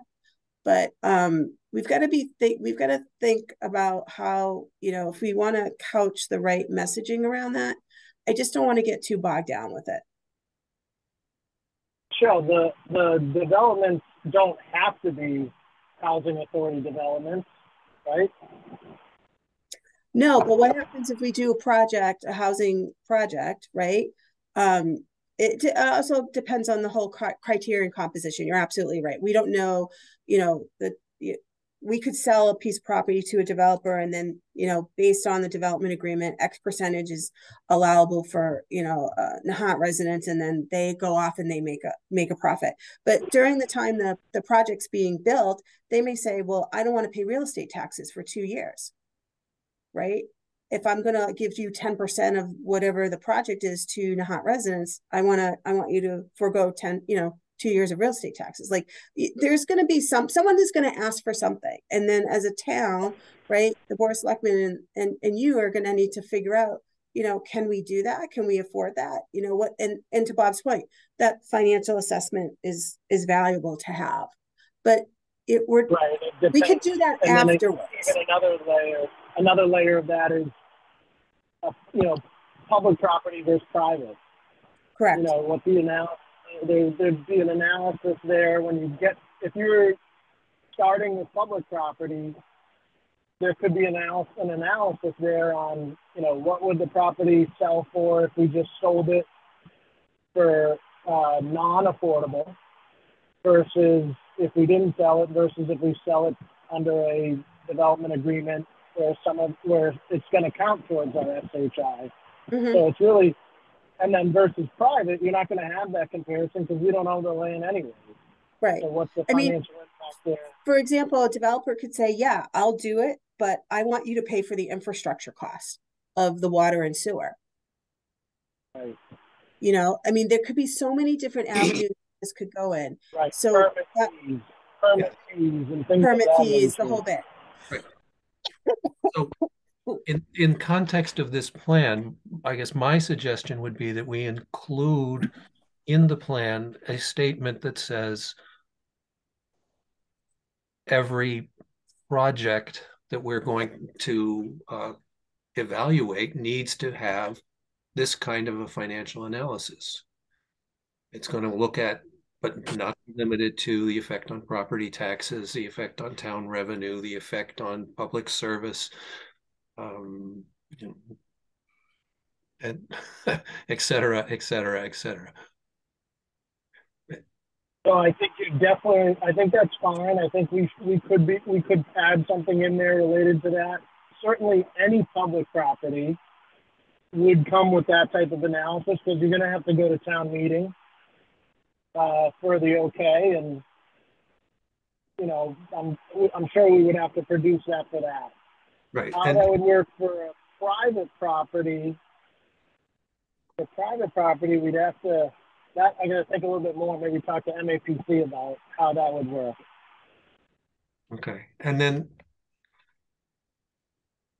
I guess a question that I've not heard anybody articulate directly is the intent of this the entire plan to be revenue neutral or property tax neutral? For town-owned land or private land? I don't think we've gone into that. No, we haven't. Yeah, it really hasn't been a mandate of the plan either. Yeah, but it shouldn't. I mean, just because it's not a mandate of the plan, I mean, it's something that's really important. Yeah, I mean, you're asking people to endorse a plan, and we can't even tell them, you know, what the overarching financial objective, not objective, you know, impact. But even if we project a financial plan or a financial assessment, right? we don't know. Something could happen, could trigger an economic change. And then people are going to hold us accountable and say, oh, you anticipated X revenue. But yeah, the real estate market fell out. We can't do anything about that. Or some other, we had a natural disaster in town, and now we have to put the pause button on any development till we clean up, this natural disaster, whatever it is, just surmising, right? Just, I get concerned about so many things. Wait. That cuts both ways, though. If you don't have something there, you don't have anything to evaluate against and be able to say we don't have to do that evaluation, Bob, until we actually narrow down the opportunity sites and actually pick a site to make a determination. Say we take this list of 10 and bring it down to 3 or 4, right? And then really do that assessment to put forward in front of the voters at town meeting to say, we put this plan together, we've narrowed down the sites. Now here's all the detailed financial assessment for each of these sites that gives you all of the financial components that you need to make the decision. Yes. But we're back to tactics, and I'm trying to go above tactics and just get a sense as to what are we thinking this plan might cost. I would think that I think it'd be safe to say that. I think it would be safe to say that at worst, it would be revenue neutral. I don't think the town is going to pursue any sort of development that is going to add cost to the town. At worst, it would be neutral. It's hard to say, because it's a lot, there's so many variables. Right. No, I get it. We can't put specifics against it, but I think as a policy guideline, we need to be clear with the town residents what they can expect. Bob, do you think that we could go so far as to say revenue neutral at worst? I guess that it's that kind of a statement that I'm trying to. I know. And I don't know whether that's whether it is revenue neutral or it's something else. So let me ask this: how important it is to have something of financial assessment analysis? I think what I'm hearing is you would like to have something like for any of these sites, certain criteria, financial recommendations would need to be included. Yeah. Does that make sense? Yeah, I can be really clear. What you just said. So technically, for every project, it should include a financial analysis. Okay. And I think there needs, and this is not the committee, this is Bob Vanderslice, that there needs to be some discussion about, what are we expecting or what are we trying to manage to as far as finances as a policy. So I guess the question I would ask is for prior projects. So let's do the Johnson School, for example. When that Johnson School renovation was undertaken, what financial analysis or assessment was done and put before the voters before they made their decision? Boy, I honestly don't remember. I certainly there was a cost. Were you on school committee then? Do you recall? I was. That's a Peter question. Well, I was on school committee. No, is that a question? No. I was not on the school committee. Maybe I was on the school construction committee. Okay. And there was a financial analysis done, I believe, and it was more about the cost of upkeep and maintenance. So if you recall, the elementary school had a long kind of building that went over towards the DPW building. It was one level. It's where the preschool was, and so part of the analysis had to do with cutting that off and eliminating it and actually renovating the rest of the school for better use. So yes, there was a financial analysis done. I mean, I can tell you, Coast Guard Design Development Advisory Committee, we did ad nauseum financial analysis on, current taxes, future taxes, sale prices, taxes for the existing facility, the existing houses, and that's why we kind of, we had our criteria, and we measured the taxes we would get for the existing building versus taxes for new homes. And at a minimum, that the ballpark numbers, the existing houses were going to bring in like $4,800 a year in taxes, and at a minimum, the new houses, regardless of whatever, were going to bring in $6,800. So there was absolutely a financial, and I know you're probably way too early, because you don't even. I mean, we did a financial analysis on, I think, just about every one of the considerations that we did, because we needed to compare apples to apples. I mean, is that something that my point? So, and this is great because remember, the plan is around housing production. It's about creating housing inventory. So there's an opportunity to create, if you think about ADUs, there's a revenue opportunity there. When someone adds an ADU on their property, they're going to be taking on more tax. So there's more tax income for the town. Yes. So same thing with 3A. If we allow a multifamily to be built, right, there's, more square footage on a property could drive also property taxes to increase as well.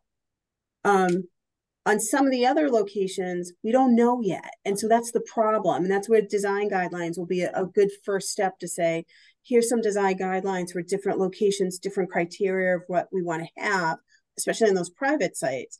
But on the public sites, a lot of that could be dictated, again, through the developer, but still gives us a go forward direction, because now we're flipping town-owned land to could be potentially a revenue opportunity, but at an affordability.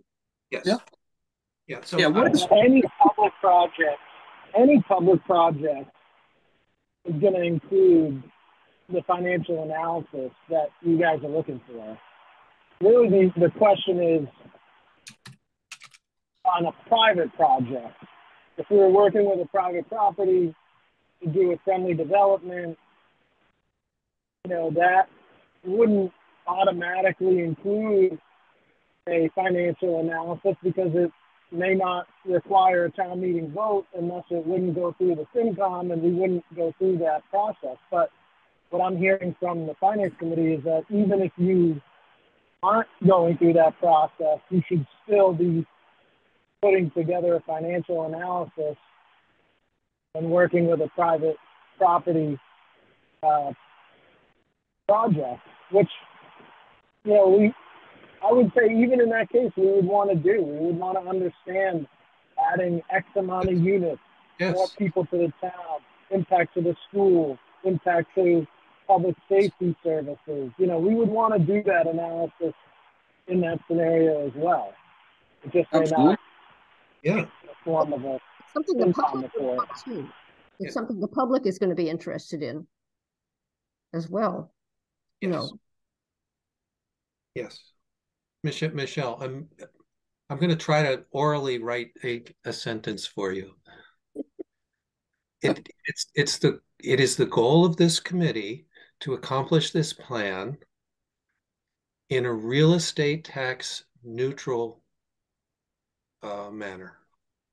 And you can wordsmith it and whatever your goal is, something like that. Okay. No, I got it. I've been taking notes as we've been talking along.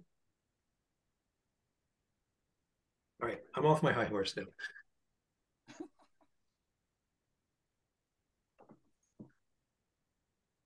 Bob, could you repeat that, please? Because I have to have it exactly for the minutes. I'm not The sure goal of I this can. committee is to create a real estate tax neutral.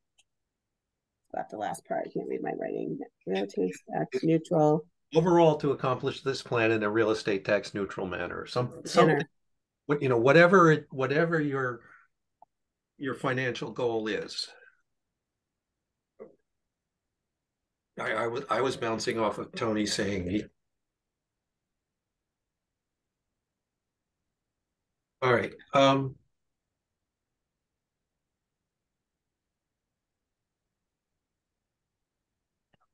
Yeah, and that might be the word minimum, or at least, might be included in that statement, because, some of these developments could result in revenue positive, not revenue neutral.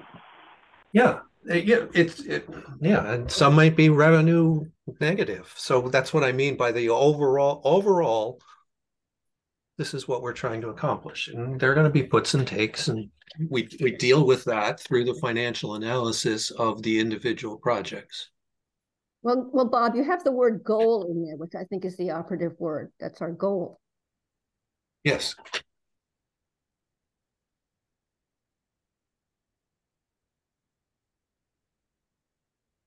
I have an off-the-wall question.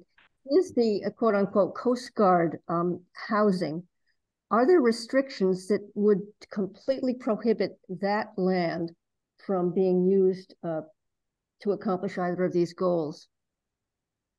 Just the 2021 meeting vote would be one. Well, I mean, yes, but still, they're going to be put up for development, right? We'd have to undo the subdivision that was completed on the properties, because it was one parcel. Now it's been just divided to 12 equal lots. Like say private citizens puts an article before town meeting to undo the 21 article, right? You'd have to undo the subdivision and undo all of the restrictions for each of the individual 12 house lots, because we said they'd only be, 10,000 square foot lots with, 2,500 square foot home, right? There's certain setback requirements and stuff. So all of that would have to be undone. And if you were considering multifamily, you would have to somehow accomplish multifamily zoning. Well, you'd have to put in a zoning overlay, which is right. is exactly what failed at town meeting in 2012, 2010, 2012. Yep. I mean, 2012, that there was a plan to have 28 units on that property. There were, I forget, 7 or 8 houses and a 20 unit like townhouse or condo unit. And what was required for that to happen was a zoning overlay, and that was the special town meeting where it got basically shot down in flames. Like it wasn't even close. So yeah, that I've forgotten about that, but it just bothers me that if without undoing everything that we've done, there isn't some way to put some of this space to use, even though it is, divided already up into lots. I think it's magical thinking, though. But it's good thinking. I want to double check that with legal. What do you mean? I'm just unsure. I'm unsure if a zoning overlay would be required if you went to town meeting to do a development there for a multifamily project. And the way I'm thinking about it is like if a private property owner, wanted to develop in an unfriendly manner because we don't currently meet our requirement, they have the ability to surpass our zoning. So would we be able to do that by way of a town meeting article? I just put a pin in it, Peter. I think I want to double check if that would actually be required.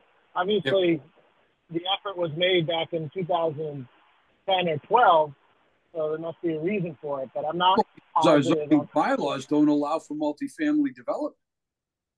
I mean, if I know, but when we go to it's town like meeting in 2025, if we change that bylaw and we create some zoning, I mean, I just think, I think part of it had to do with if the developer was going to pull a permit and we don't allow for multifamily, there would have to be a variance on the property. I mean, at least from my recollection of being on the zoning board. And that's why you might be right. I'm not 100% sure.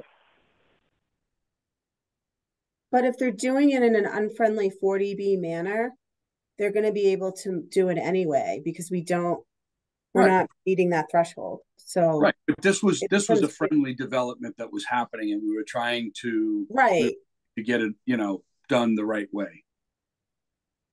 Mm-hmm.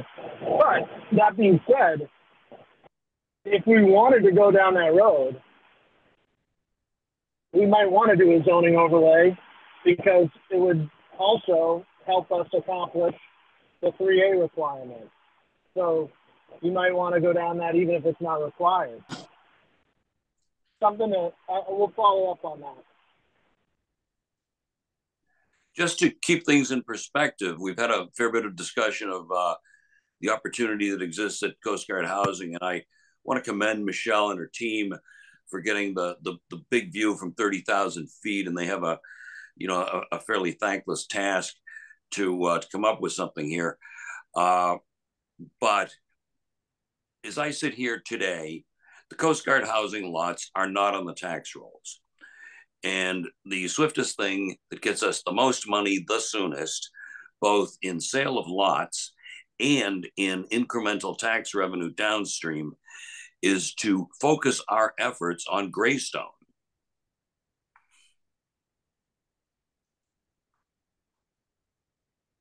Well, I mean, there's there's Greystone. The most money the soonest. No, but there's other properties too. That's our job. That's our job here. Yeah. There's the income. That's what we're supposed to do. Right. I think the committee in discussion throughout the process, has thought of Greystone as, probably the best one to attack first because it doesn't have that historical controversial topic and you have to go to town meeting for either property. So it may have a better chance at town meeting. But the plan doesn't rank them in any particular order. And one of the comments we definitely received from people was that in the goals, it called out Coast Guard housing. The reason it did that was because it was it heard from the public and from the committee members about the financial aspect of paying off the town's debt and, the folks who were displaced by that effort. And so that's why it was featured as one of its own kind of goal in there. But Michelle and myself and MAPC are working on some, edits because we really didn't rank any of the properties at all, as far as the plan goes.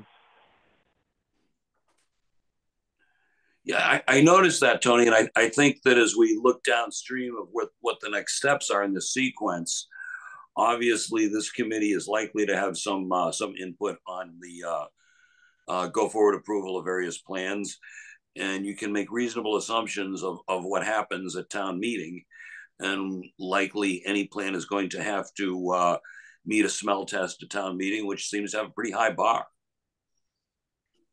Yeah, and what they said about Coast Guard housing is really if the town hasn't accomplished its requirements and therefore does not have safe harbor, and if the town has made itself financially whole, and if there is property remaining, then the town could revisit the subject and potentially use part of that property for affordable housing development.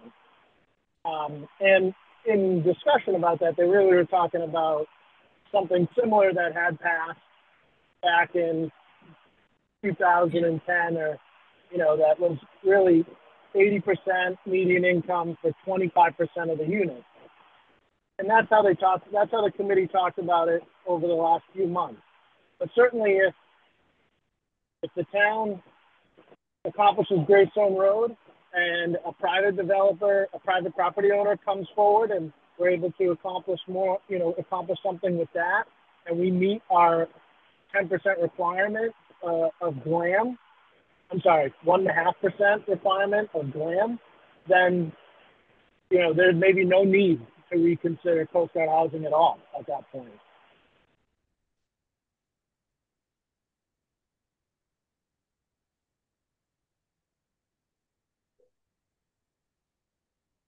Did I lose you guys? Nope, we're listening. Still listening. I think the point is, I think that the committee, again, you're at the widest part of the funnel here, and you're throwing a bunch of different opportunity sites out there, and you're going to try to find the best way possible to meet your goals. It doesn't necessarily say, attack this site first, and then that site second, and then that site third, and, it doesn't get into that because it's too soon for that.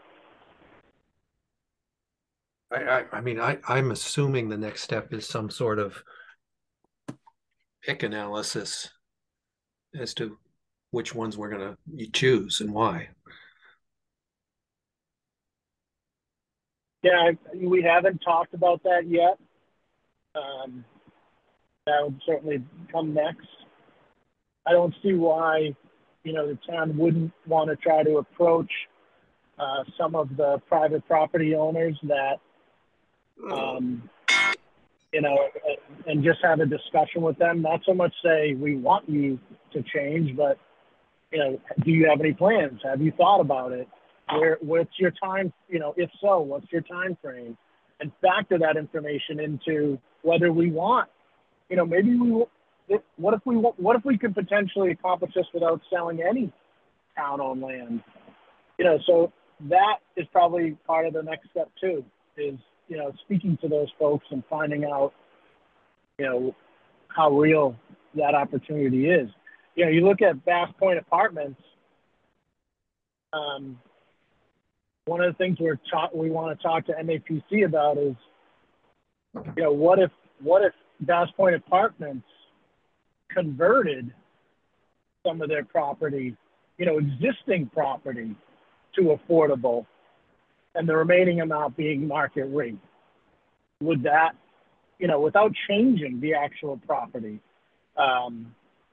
you'd have to, how would we get Bass Point Apartments to be interested in something like that? That's where your financial analysis comes into play, what type of negotiations you would have. But could that be an option too? I hope you guys are understanding, like, there's so many different variables and options here, and all that, I guess, comes next. May I ask a question, which is, don't we also need to factor into this whether or not the time frame and the timing and I guess the rapidity? Are other towns, Michelle, already starting to get some of these state grants because they're moving forward faster than we are? You mean after they do their housing production plan? Exactly. Yes. So you can look at Swampscott as an example. We've seen lots of activity going on there. They've done eminent domain to acquire property. They're kicking off, affordable housing that's targeting veterans. So it's a good example of, they did their housing plan and they're moving that, trying to accomplish a lot. Some of the residents, if you read what's on social, some residents are happy about it. Some residents are like, not happy about it. It's just, part of the divide. Lynn's also has a lot of development going on as well. Some of it is affordable. Some of it's not. But it's happening. It's happening all around us. And, I think we will eventually have something. And hopefully the residents will be supportive of whatever the decisions are. But so what I'm asking is, to even be able to get to that, we have to move forward with having a plan. right? That's right. That means that Swampscott has a plan. That's right. They have a plan, and they're actively applying for grants. Right. They're demonstrating to the state that we have this location, these design guidelines, these specifications, this composition. They're targeting elderly, they're targeting veterans. They're trying to be thoughtful around what they're doing. And that's where I've said earlier, I'm like, we need to have a plan to show to the state to say, hey, if we took Greystone Road, who knows, 15, 20, $25 million. I have no idea. I'm just throwing numbers out. But when we have the design guidelines, then we're going to get more crystallized around what that financial cost is going to be, and then go to them and say, help us, along with, and we can work on identifying the right development partner. So what I'm saying is I think we also financially should be thinking about factoring in the sort of, speed, whatever you want to call it, timing of how we move forward, because you talk in the draft about comparable communities, and Swampscott is one of your comparable communities. Yes, as a context community, that's what you call it, right? And they're already moving ahead, and they're already therefore in the process of getting some of the state money, and so I would want us to factor in thinking about the speed with which we proceed, because that then brings in revenue, right? And I appreciate that, because speed is important. The challenge we have in our community is we have a town government, a town meeting process. So once we move forward, say the plan gets approved by the state, now it's the responsibility of the Board of Selectmen working with the town administrator to make certain decisions. Those decisions may require a town meeting. We should not wait till the next annual town meeting. We need to have special town meetings, interim special town meetings, to bring these to the voters as soon as possible, once we have all of the analysis done, all of the information, so they can make a decision. So when we know there are trigger points like deadlines for grant applications, we can meet those. But without doing that, if we wait every year for an annual town meeting, it's going to be a long time before we see something kick off. So that's Michelle speaking. And Tony, I'm not trying to put pressure on you at all.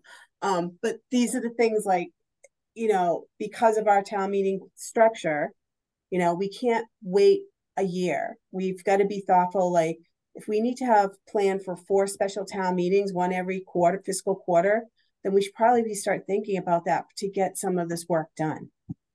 Right. But the key word in your sentence was plan. And we can't do that until we have a housing plan approved by the state. Understood. But just my counsel is it has to be perceived as we're operating towards a plan, not just, oh my gosh, another special town meeting. You know what I mean? I think that's one of the things that's absent, Tony. I'm sorry, and I'm trying not to be disrespectful here. What is absent in our town is a multi-year strategic plan that looks at the broader goals of what we're trying to accomplish, whether it's infrastructure, whether it's climate resiliency, housing.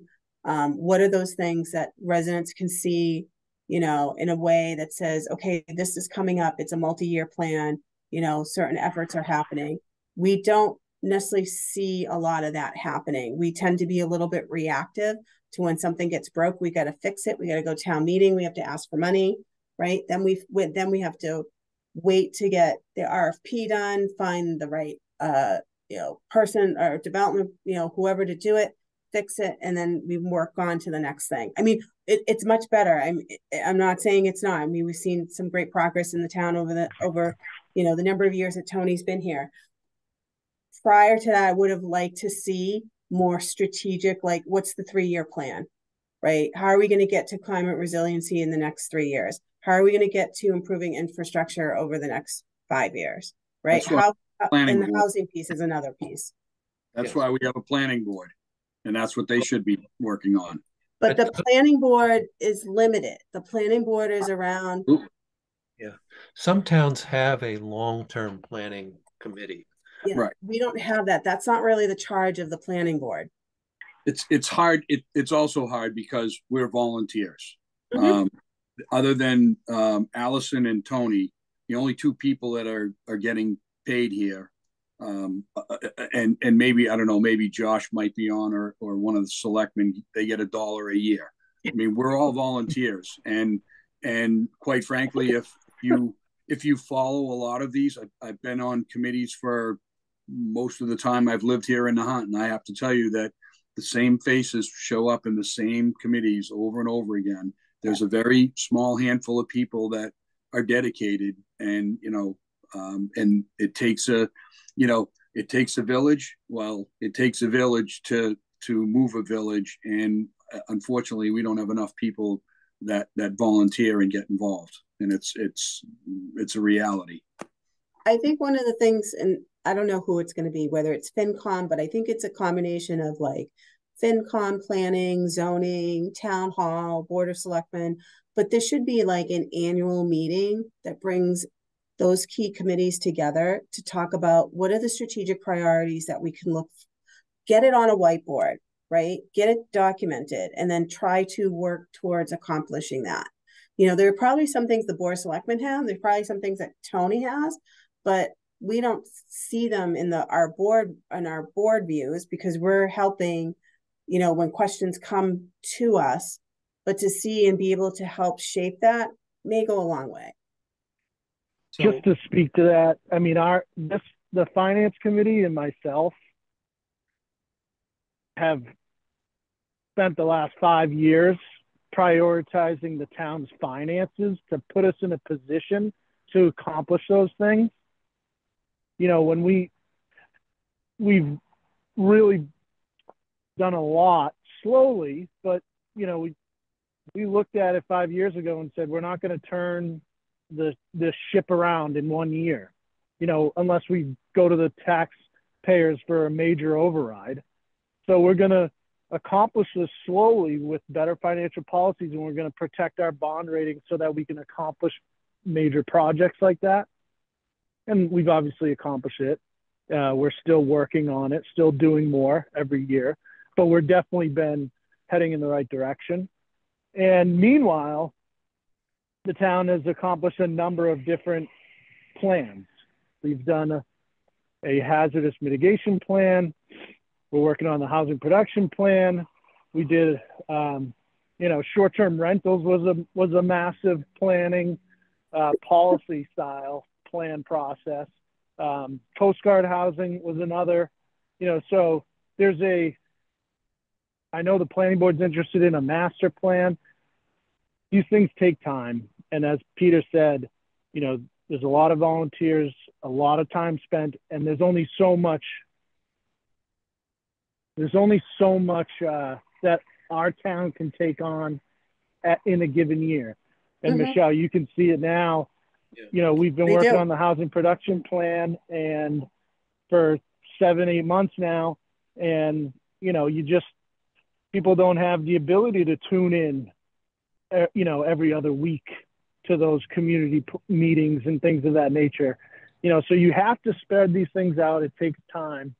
But I think what we've done as a community is, first get our finances in line so that we can accomplish those things in the future. And Bob, I was just going to ask you, since you've been on the committee for a long time, you were on the committee when the Coast Guard project. We are light years ahead of where we were.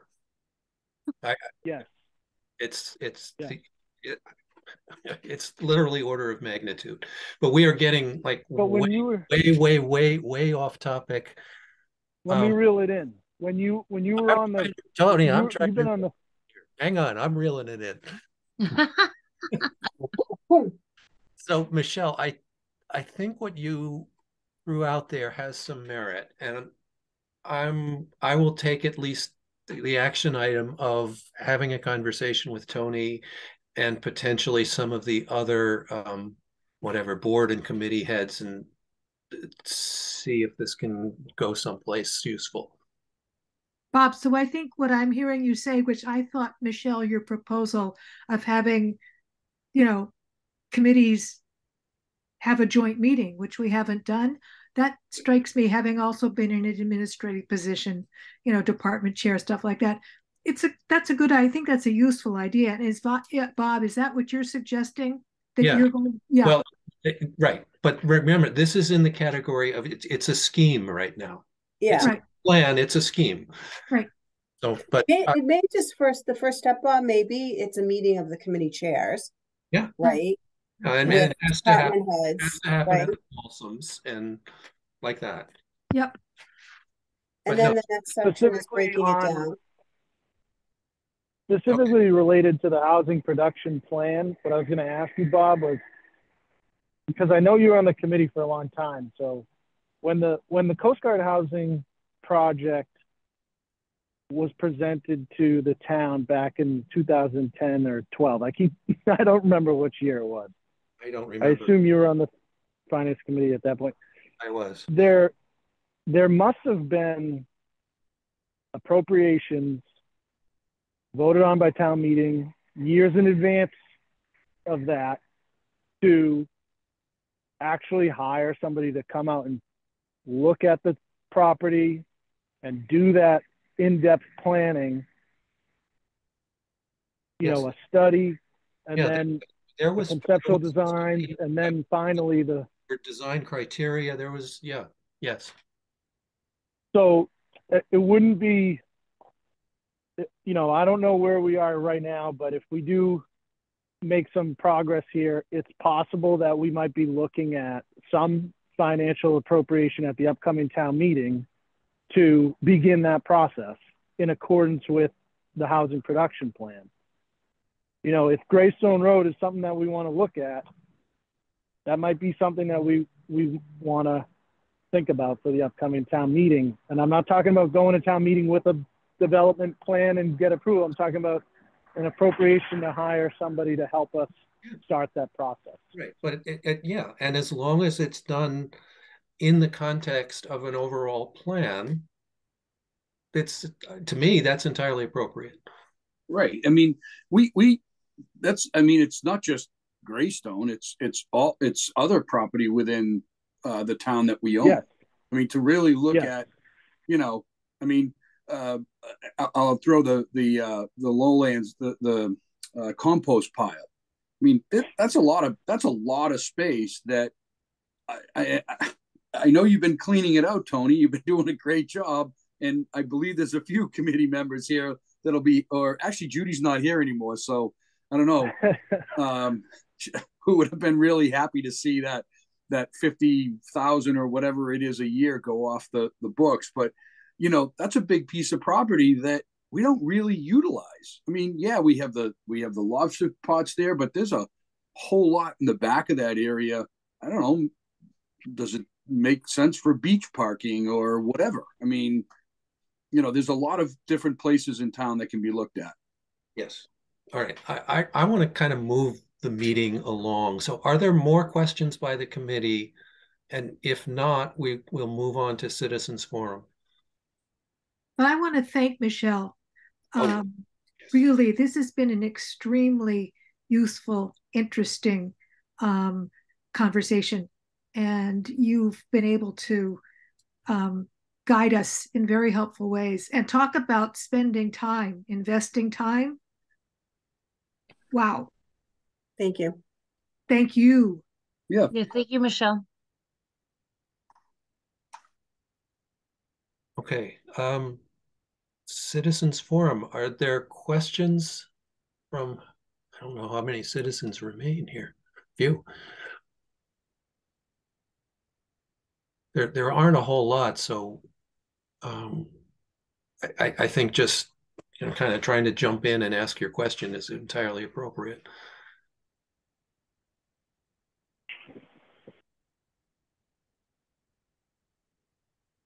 All right, then hearing none, I will convene a meeting will be our organizational meeting. It'll be after Thanksgiving sometime, and I think a motion to adjourn is in order. I make a motion to adjourn. I'll second that. Wait, that was Joy. Yes. Peter. Yep. Motion to adjourn. And then we have to take the vote. Yes. All right. I'll do this in Zoom order. So Vanderslice, aye. Peter? Aye. Barbara? Aye. Joy? Aye. Dan? Aye. Deborah? Aye. I think that's it. All right. Unanimous vote to adjourn. So we are adjourned. Thank you all. I think that was a particularly useful meeting tonight. Very. Very good. Yeah. I meant what I said about Michelle. And Peter, what you're saying is the same, that seeing people who are willing to give up that kind of time over and over and over again. Right. And I've watched it happen for as long as I've been here. I'm saying thank you to you too. Oh, I appreciate it. I keep hearing about another committee that you were on. And it's like, oh, another one. School committee, the original Coast Guard Station Committee, school construction committee, the golf course committee, the recreation committee, zoning. He can't even remember them all. Zoning Board of Appeals, and a lot of it's so funny. When I ran for school committee, I remember my wife. I said, I want to run for school committee. My wife said, "You can run for school committee, but you have to get off of the other." Because I was on the recreation committee, the school committee, construction committee to renovate the school, and the golf course committee, which was because I was on the recreation committee. And my wife said, you have to get off all the other committees and then you can do that. So I did. And then I got my first school committee meeting. I sent letters of resignation. And my first school committee meeting, I was appointed to be the liaison on the school construction committee again. My wife was not happy. Okay, but I rest my case. Listen to that list. You love, I just love the community and to, it's being part of it and making decisions that help keep our town the way it is and better our town is what's really important. So, but thank you. Thank you. Okay. Yeah, Bob, this was a really interesting, very, very great meeting. All right. And I need to extend my thanks to Michelle too. Yes. She did a great job. Yep. All right. And good questions, everybody. And one more thing that's extremely important. Happy Thanksgiving to everybody. Happy Thanksgiving. Yeah. Happy Thanksgiving. Yes. All right. See you guys very soon. Yep. Bye. Bye. Thank you. Bye. Thank you.